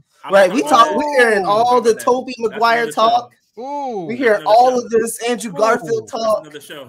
Just because of this fucking movie. Just because of No Way Home. That door has been open and they fucked it all up. That right there is like Superman to me when they did Garfield dirty like that again, bro. Like I don't talk about that, bro. But and everybody was saying he was like the best part of the film. He was the best part of. He the was film, incredible. dog.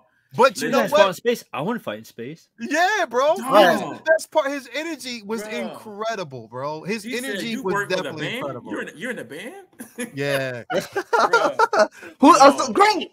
So who's the Avengers? Bro, listen. Who was it at that movie theater damn near crying with happiness when you seen all three of them fucking running, webbing together in midair, drop on the top of that statue? Bro, that shit was phenomenal, bro. Tears. That shit was phenomenal. But see, that's the thing is when you write a good ass script, when you bring these characters together and you do it the right way, you make cinematic history and you know what you're doing. But you can't just skip and just around the margins just give us one. Okay, we'll wait 4 or 5 more films until we get another one. Bro, you can't keep doing that shit, bro. I done been to wars. I done been blown up. I done been shot. I done been all kind of tough guy stuff that you can think of. Let me tell you, those 2 scenes, in tears. My daughter, Daddy, you okay? My baby. He emotionally compromised. You don't understand when it hits, it fucking hits. That's why we hang on to hits you in the chest. That's why we hang on to this shit, because even Black Panther 2 was it was a different feeling there. Whoa. For me, Black Panther 2 was like a funeral. It was going to send a friend home. You know what I mean? That's all it felt was like a long funeral that had some like it had a little bit of violence and some action at it. It was kind of like a funeral in Compton. But like honestly, it's just bro, when that was what it was. When the queen died, I said, "Oh my, this is too much." Yeah, I was like, okay, wasn't expecting that. You know what I mean? And it was just like that one was like, oh, bro, and we had to do another funeral, Angela Bassett wasn't expecting that. She was the one who said that she didn't like that Ryan Coogler wrote her off, but he was like, somebody had to go. Bro. I was like, why? Somebody already went. Bro, you taking this girl's entire family away from her. Yeah, right. How is that? I mean, I get this. I get the symbolism. I know what he was going for, but you better correct it. He was trying to put Shuri on demon time. Yeah, that's often we rarely see the Shuri that we got in the first film. From what I know of the comics, it's just she's always been flipped in the comics. It's like she's fucking trying to get power from T'Challa. She doesn't agree with his leading. She fights him a lot. So I was like, okay, I'm there with you, right? So, yeah. Let me ruffle some feathers again. Oh no, don't come on, dog. They already ruffled. They already up in the air. Let me ruffle some feathers again. Or Garfield. Do you think? Oh, here we go. Watch this. Don't say anything about DC or Garfield. Watch this. No, hold up. Watch this. Or Superman. Watch this. Vinny already knows what I'm about to say. Do you think no. that all of this can be corrected and redeemed with Deadpool? Oh yeah, no doubt. No doubt. Fix it all. Fix it all. Fix it, Jesus. Hey, Vinny. And, fix it, Jesus. And go. Fix it. Fix it. Don't take my hope away from me, Vinny. Don't take my hope. Don't take my hope. Don't do it. I never gave you the hope, so I can't take it away. Bro, I know when you they put all their eggs. They put all their eggs in this silly ass basket with Ryan Reynolds, man. Look, man. There's people who out there who think that the X-Men Fantastic Four I can't wait for Deadpool. Really? That's our savior, Deadpool. Not for me. I'm looking forward to just a fun movie. I am not expecting the fucking coup de grace, the return of the Mac, or no Messiah complex. They gave him the keys though, bro. I don't give a look. There's been there ain't been not one announcement from this film that has me like, oh, we back, we up. Nah, it's look. I'm sure it's going to be fun. We filled out 30 in the fucking second half. Bro. Exactly. We didn't know how to kick you right in the chest. Look, I'm just being real with you. I'll be the first to tell you. I'll be the first to tell you. I would love to say that this, rights all wrongs and sets up. But nah, man, it's a fucking Deadpool film with a bunch of stupid dick jokes, and that's all the fuck I expect. So, but okay. So with that basically being said, though, ain't no hope. Because, but no, listen.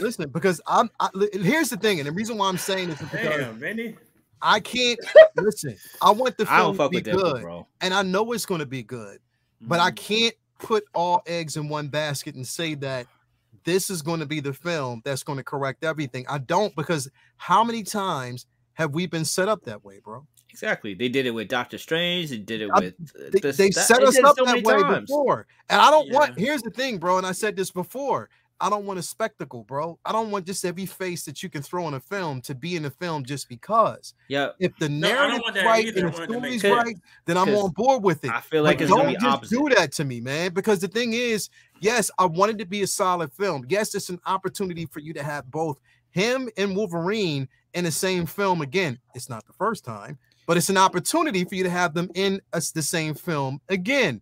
Yes, we're going to see that, and everybody will be satisfied. But I'm hoping, for their sake, they're not setting this film up for failure by saying that, yes. And even when you put that on the film, Marvel's Jesus, bro, did that have to be there? Did that have to be a placement? Again, you're just setting it, you're putting a big target on your back when you put that in there. So I'm just hoping for its sake it's good and holds up. But I'm not willing to say that it's going to be a savior film. I'm sorry, I can't say that.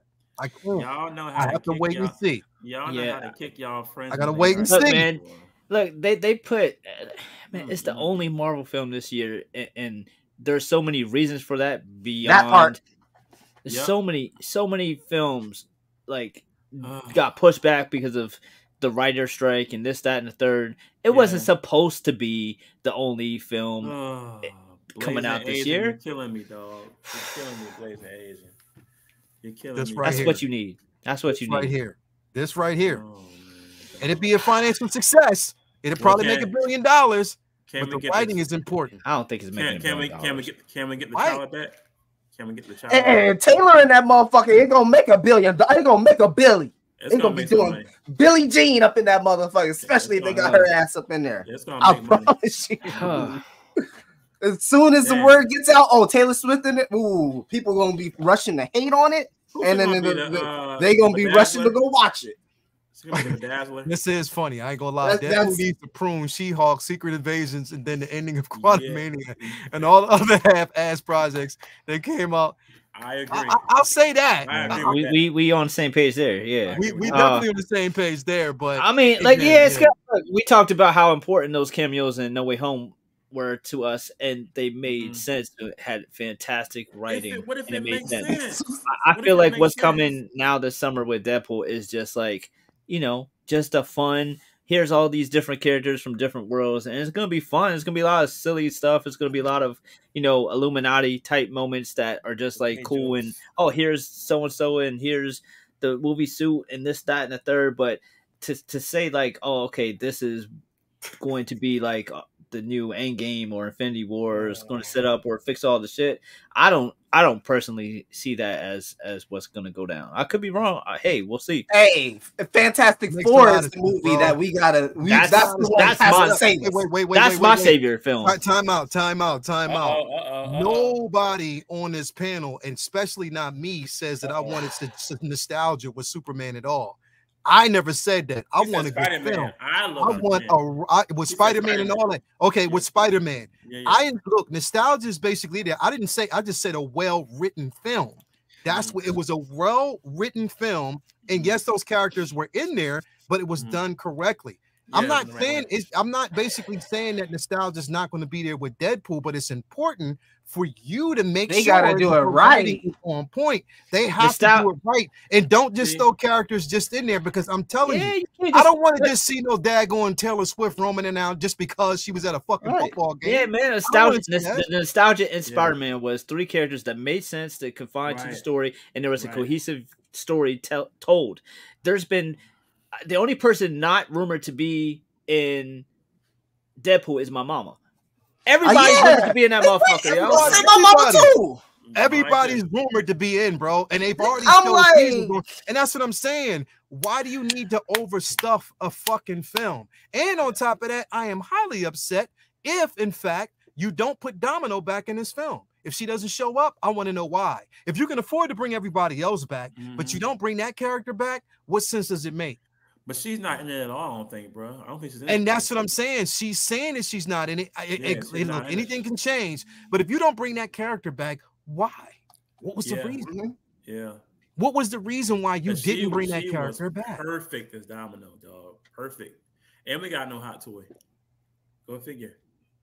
You know what I mean? So that's what I'm saying, bro. Like, why?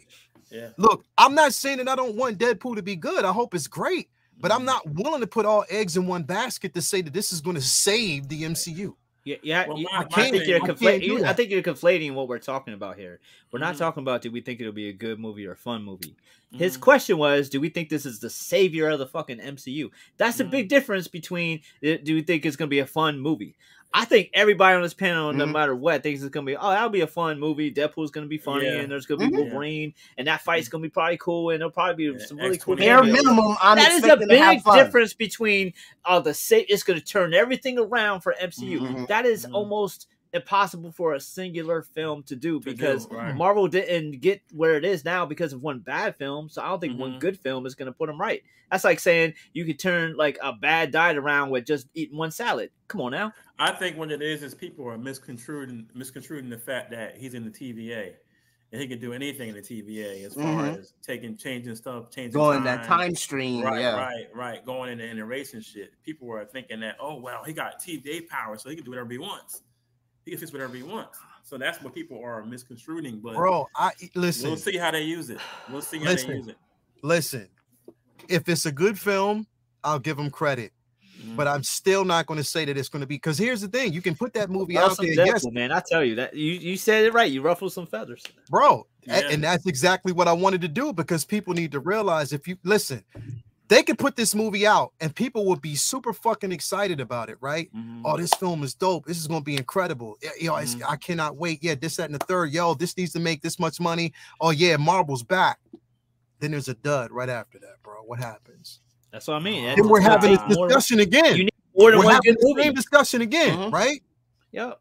Because what's coming after this? Like Armor Wars, or is that canceled? Well, they got canceled, right? Nah, because after this one, nothing this year. This is the only movie this year. For the rest of the year, this is the only movie this year, right? So this is the only movie that's basically dropping. I think that on the timeline right now will be this film. I think after that is going to be Captain America. I think that's the first. They keep changing the damn title, so I don't know what the fuck the movie gonna be called. The Thunderbolts just went into production, so they're shooting now. Hold up, I thought they were. I'm so confused. Hell no, Negro, they teased us with that one way back when. Orange Pugh is already saying she's on the set right now. They are shooting right now. Wow. So they're definitely shooting. They're in production right now. I believe February for Captain America and then July for Fantastic Four. That's the only thing we know for sure for 25. Yeah. And then Thunderbolts is when, like 2027? I'm not sure. I'm not sure. It probably no, it most like it's gonna be a TV show, right? Or no, they upgraded that to a movie, huh? What Armor Wars? Thunderbolts. Thunderbolts was always going to be a movie. Always going to be a movie? Okay. Yeah, Armor Wars was the one that went okay. TV show to movie. Yeah. Okay. But we don't know. They're gonna put that shit. They're gonna be like, we never said that. That's a TV show again. They're making Armor Wars a movie. And Blade just lost another actor today. What? Yeah. Which actor? Ali? Nah. He's like, I'm fucking done. I'm fucking out of here, bro. Yo, he said, you know what? Don't call me. I'll call you. Call me. All right, bro. I have my people call your people. Thanks, y'all. It's been real dumb. Peace. Exactly. It's insane, bro. It's definitely insane. We just have to actually wait and see. All we're saying is we want a successful franchise. I want a successful fucking film, but I'm not willing to bet and say that this film is going to be Marvel Jesus. That's it. That's I'm all not. saying. I can't That's say all that, Bro, they can put. So you don't think with the TVA? And I'm like I said, maybe I'm misconstruing it being too modest. Okay, but he's going to fix anything. But here's what we're saying. You can fix whatever, but that doesn't mean that you're going to actually fix the franchise. Yeah, true. That's what I'm saying. Public perception. Even if it was a great film that set up a whole bunch of shit for Marvel and was like a continuity driven film that sets up a whole bunch of stuff universally, and even if it was perfect, like even if I'm even like, oh shit, all right, cool. I'm not a Deadpool guy, but this was like amazing. Right. They still have to keep it going. So it's like. Right. Like you can't have like a track record like they've had for the past few years, and then have one great film and say MCU is just back. I think it takes more than one good film because it wasn't one film that got them off track. It wasn't like after Black Widow, MCU ain't the MCU anymore. It took a lot of films. It wasn't even one film to get them on. They didn't even get on with one film. Bro, it took them a series it took a lot of work. It took a lot of work to get off the track. It's going to take a lot of work to get back on. Yeah. And it's like they have to. I think they have to go back to formula. Like they have to make Deadpool connect to the next film. They have to have an end scene where it connects to the next. It can't be no just bullshit scene. It has to be connected again. They have to get back to the connective tissue of what formula was before that made them winners. If we don't do that, then we're gonna be back in the same shit we were this year or last year. Here's the thing. I just want these motherfuckers just to write good films, bro. Plain and simple. Write good films. Now, listen, we didn't get a chance because, like I said, in the second time, and it's getting late. We didn't get a chance to talk about the X-Men 97. That's actually going to be dropping this week. I know a lot of people are excited about that. We will go into that. Actually, we'll go into that on next Monday when we get a chance to actually watch the episodes this week. We'll actually dedicate the conversation to that next week. Because I know we didn't get a chance to kind of. You know how many episodes are dropping? I don't see. The thing is, there's people that have actually seen 3, but I don't know if they're dropping all of them at once. I think it's going to be weekly. Okay. I don't think it's going to be nice if they gave us at least a couple for the first week. I think it's going to be 3. Very excited. Very excited. That's what I will say. I mean, all of us are. I'm kind of mad. I'm kind of mad. 2. All right. Yeah, all of us obviously around the age where we grew up on how amazing that show was. There was X-Men was like untouchable for a period in the 90s. So a lot of us are very. I haven't watched any trailers, but I've seen some stills of the art style, and the art style looks fire. So I can't wait. I just I feel bad for homeboy who got put out. He got fired. Yeah, he got fired for it. Oh yeah. Well, I wanted to talk about that, but we Yo, Jay, you hear why he got fired? Well, here's the thing. But wait a minute. Disney walked that back. I mean, they walked it back and said that there were. Okay, so you know when they always say creative differences, they say they fucked up. I heard it's something different. But creative differences. They said that the case is it's that. Then they always talk about the OnlyFans situation. OnlyFans. So that's out there. But they're trying to say that it wasn't because of the OnlyFans thing. They're saying it was because of something else. So he was showing meat, Jedi Pimp, showing meat. It was crazy. It's either because he was showing meat or he slept with somebody's son or something. I don't know. Ooh, that's it's out there. Christopher, I don't know, bro. Like right now, when it comes to Midnight Musing, it's on a hiatus right now until Rob, because he's busy. He got a lot going on. I'm hoping we have it pretty soon. I've been fine with it because of Ramadan, man. Again, I need sleep and getting up and fasting. I'm supposed my ass is supposed to be asleep right now because I got to get up at 5 in the morning. Yeah. But Bad Batch is killing it. These last 2 episodes last week was fucking phenomenal. It was fucking fun. You haven't watched it. I gotta give him another chance. Bro, you gotta watch it, bro. I gotta give him another chance. As long as they made him badass again, because they just y'all see that purple trooper with the fixes? Another chance. That's gonna be a hot dog. It's gonna be a hot toy, bro. You got to give it a chance. I'll give it a shot. That wolf, I got the OG wolf, bro. It's dope, bro. What about that all black joint though, bro? Listen, I want that all black. I think that's tech, bro. The assassin. Nah, bro. That would be crazy.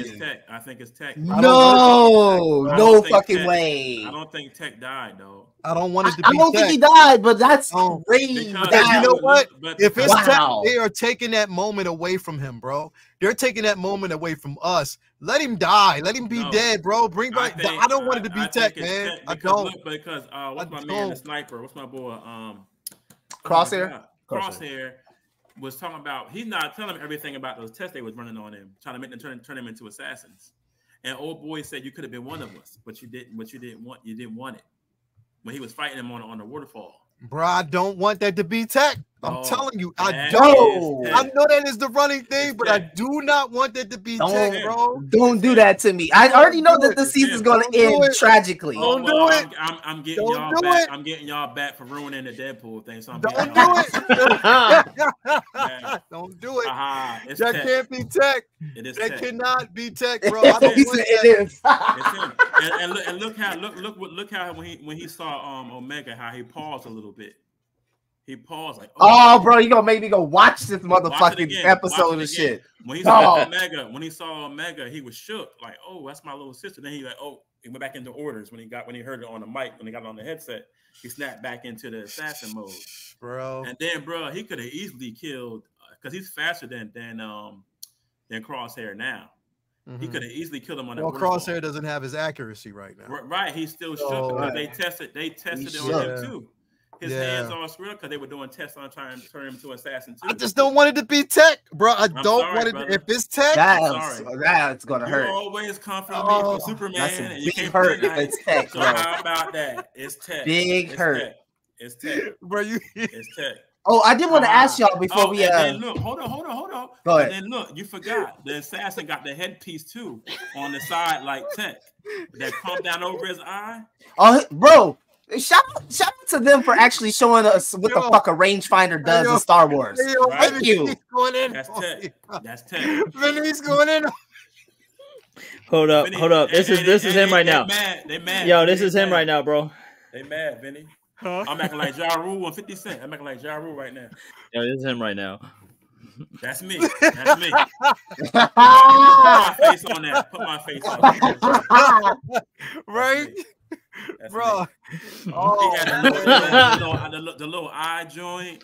All that. Oh man, that's tech. Watch it be tech next week. Don't do that. Is a power that we've seen. Yeah. I don't want that to be tech. If they do that to me, bro, nah. Bro, y'all kicked my ribs in tonight. They already gonna go down bad. I'm doing the Daniel son. I'm doing the Daniel son crane kick on all y'all asses right now. I'm doing it. Yo, I don't want that. I don't want that. It's tech. I'm sorry. How many more? Hold up. We got how many more episodes left? 4. I think 4, right? Could they go 10? Because we still haven't seen Asajj yet. Yeah, she'll probably be next week. Man, I forgot. It's going down, bro. It's going down. Yeah, it's going down. That night though, we're gonna get 2. Well, it's gonna be. It seems like it's gonna be 2 episodes from X-Men, and then 1 episode of Bad Batch. Right. So it's like an hour and 30 minutes of content that night for I think she's going to be just a regular Fennec, not Robot Fennec, because like again, this wasn't around the time period of the Book of Boba. So I think she's still regular. She's still regular Fennec. She's still going to be the regular. Yeah, yeah. But don't do that. Don't do that. Filoni is trying to set up the whole clone rebellion, and how some of them after Bad Batch, I think it'll be about the clones that went to the rebellion. Because Rex was at the Battle of Endor. Mm-hmm. He was a commander. Yeah, dude with the beard, that was Rex. Mm-hmm. All white beard. So I think some of them guys are clones that are going to go with the rebellion. So Filoni, I don't know how true it is, but I think it's like a rumor about him wanting to do about those clones that got away from with Wolf and all that, how we met up with him later on, but how some of them joined the rebellion. So hopefully we're going to get. That'd be a good story to tell too. That's in my opinion. I love the Clone Wars. Christopher, you're talking about Quinlan Voss. I don't know if we'll get Quinlan. No, we're not, because around this time, Quinlan is believed to Quinlan. Well, we might. No, because Quinlan was with her for a while. They died together. Yeah, but you remember, so what they're doing with this, bro, how they're doing, because they're keeping it. This is a sign of resurrection. He doesn't even know she's alive right now. Well, hold up, but Quinlan is still alive then. He's still alive but too. Remember, Quinlan and Obi-Wan buried her on Dathomir. They took her back to Dathomir and buried her at that point. Okay, you talking about during Clone Wars or in the books? During Clone Wars. But this was even they took her back, even after Clone Wars, they took her back to Dathomir and buried her because she sacrificed herself for Quinlan. Right. So she's buried, but right now she's back. Because in the books, they were a couple. They were together for a minute and they died together in the books. Yeah. So, I know my books don't mean shit now to Disney, but it was in the books. In the books, they don't give a shit about your books. Remember, she saved, or she sacrificed herself for Quinlan. Right. Okay. You know what I mean? Remember that? Because Dooku was ready to strike the killing blow. She stepped in the middle and sacrificed herself. You know what I mean? With Clone that Wars didn't even show Quinlan's whole real assignment, where he went undercover and became a dark sider with Dooku.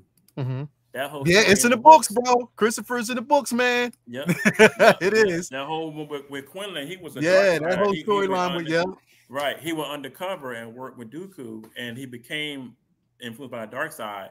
It was Ventress that brought him back to the light. Actually, that's how they got together, and they died together in the books. There's a chick, Michaela Coel. I think she could do Ventress a little bit better than Lupita. Yeah. Michaela Cole all day, bro. I want her to be Ventress. So here it is. Hold on, because I did this the other day. Let me see. Hold on, because she looks. She can rock the bald look a little bit better. Nah, but and how they got her with the little haircut in the side and the little fade. Oh, look at that. Yeah, I've been saying that. I said that all day, bro. I've been saying that from jump. Kill that. She put her all white body paint. Bro, boom. She would kill that, bro. Michaela Cole would kill it. I've been saying that. Absolutely. Oh yeah. Hell yeah. That's just no ifs ands buts about it. Right here. All she got to get is that that hissy voice. Yeah. And get that delivery. Yeah. And then boom, you're really talking. Mm-hmm. But the look is right there. Boom. Right there, bro. In the books, Ventress died 3 times? Anakin killed her once. Mm-hmm. I think she died with Quinlan. And then she died again on Dathomir, I think. Yep. Hold damn in the camera. He's Pedro Lopez is an ass. He's the ass, bro. Yo, look at Toya. She's like, Charlie Neon Corn, but for me, LOL, I'm calling it night. That's my cue. Anyway, thank you guys. It is about that time. You heard the queen.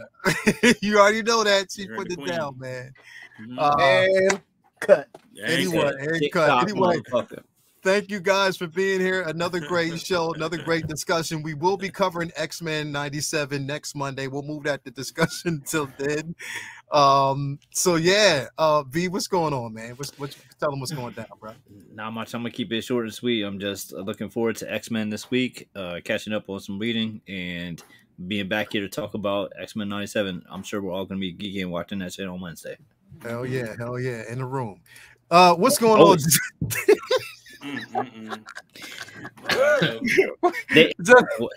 One of them got the guitar ready, bro. That's me, bro. Hey, yo, Jay, we was at the con. We was at the con, and I said, "Yo, V, he probably had one of." Yo, he can't even get it out, bro.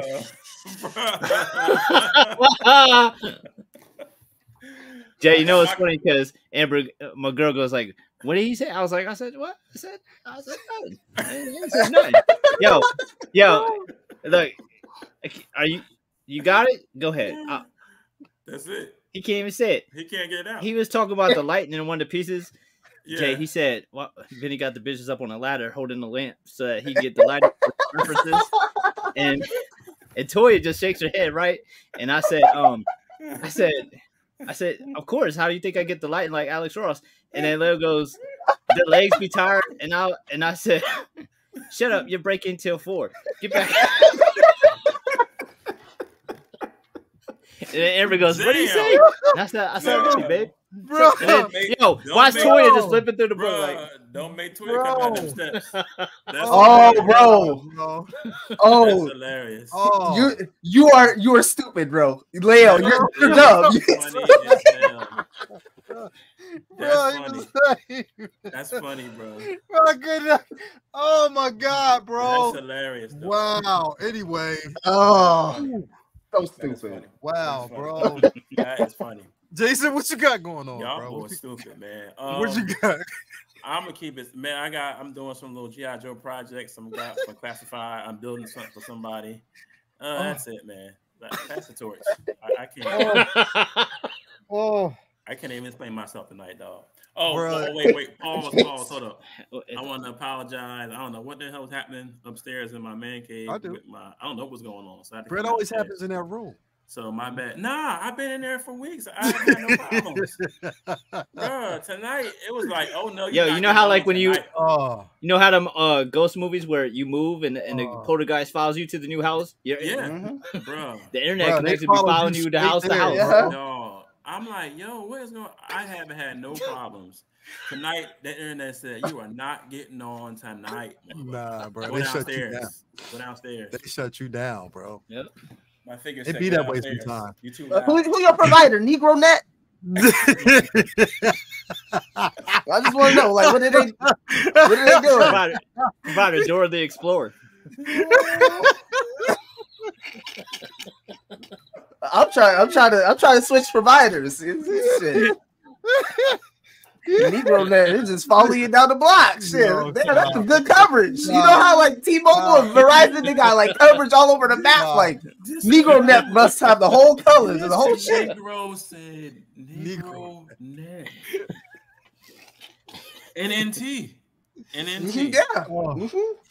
Yeah. Ain't nobody don't copyright that shit now. It's mine. NNT, baby. That's all NNT. Damn. Oh my God. Copernicus, what you got going on, bro? We gotta get a drink, though. We gotta get a drink because you go off the chain, bro. I mean, we better bar up. A Jack and Coke. That's usually my that's my go-to. But yeah, man. Other than bullshitting and joking with the boys, you can always catch me on Wednesdays, of course, as well. We got a little something to talk about. Hopefully, that shit ain't dropping or something. On Friday. We gotta drop something, bro. Because I can't be pulling the rabbit out of the hat every week, bro. I'm saying shit. Wednesday, you just gonna see me. I'm just gonna be butt ass naked on stream. Leo, he gonna be knocked out. Everybody gonna be knocked out. It's gonna be me. Hey yo. I don't give a damn. Yo, man, thank you for the $4.99 super chat, 100 Backman, man. No man. Thank you so much for that, bro. My dude. But other than that, man, we back at it on Figure Flex Friday. Y'all make sure y'all get your goddamn motherfucking submissions in. Hold up. When do we start? On the first of when do we start? We in April. We're still in March. So people chilling. Make sure you get your ladies. It's Women's History Month. Make sure you get your ladies on there. We want to see. We trying to see some. All right. There's some good figures out there. If I want to quote my brother cousins, booty watch. Yeah. We want to see we gotta get that. We gotta get that. Man, what's my girl from Star Wars? In the Emperor's Reba? chair. In the Emperor's chair. Bo. Have you seen the statue? Oh my God. Oh, you. Ray. Yeah. There you go. That'll be a flex. Damn. Yeah, we see something like that. It'd be dope, man. That'd Definitely. Anyway, man, make sure you get your submissions in by Thursday. You already know what it is. Figure Flex Friday. Yes, we got Say What Wednesday. Thursday, we actually have another collector's therapy. I'll have Susan Damon on. Lumia be there. Also, we're going to actually have Nilda on there as well. What day is that? That's on Thursday. So we're going to basically just talk about collecting family, connection. Oh, Also, what we need to do to get more women collectors in the community and what we can do better to bring them on in. So we're going to definitely have a conversation about that. A host of other things. So definitely, and then Collectors Lounge, and then back here next Monday, to talk about some things. So definitely stay tuned. My twin sister might pull up. Geraldine. Yeah. Geraldine might pull up. Yeah. She was an extra. Y'all don't even know she was an extra on Joanna Man. But we talk about that later. We talk about that backstage. He said, "Damn, who got manhandled on Women's Month? I'm for equality, but you ain't never doing that to me." They try to ruin my. Hell yeah, bro! You already know. Tech was the assassin. That's a call. They try to ruin my dreams tonight. That's all right. Anyway, thank you guys for being here. Until next week, have a nice one. I'm taking my ass to bed because I got to get ready to eat. Hashtag Rogue's ass. Bring it back. Word. There you go.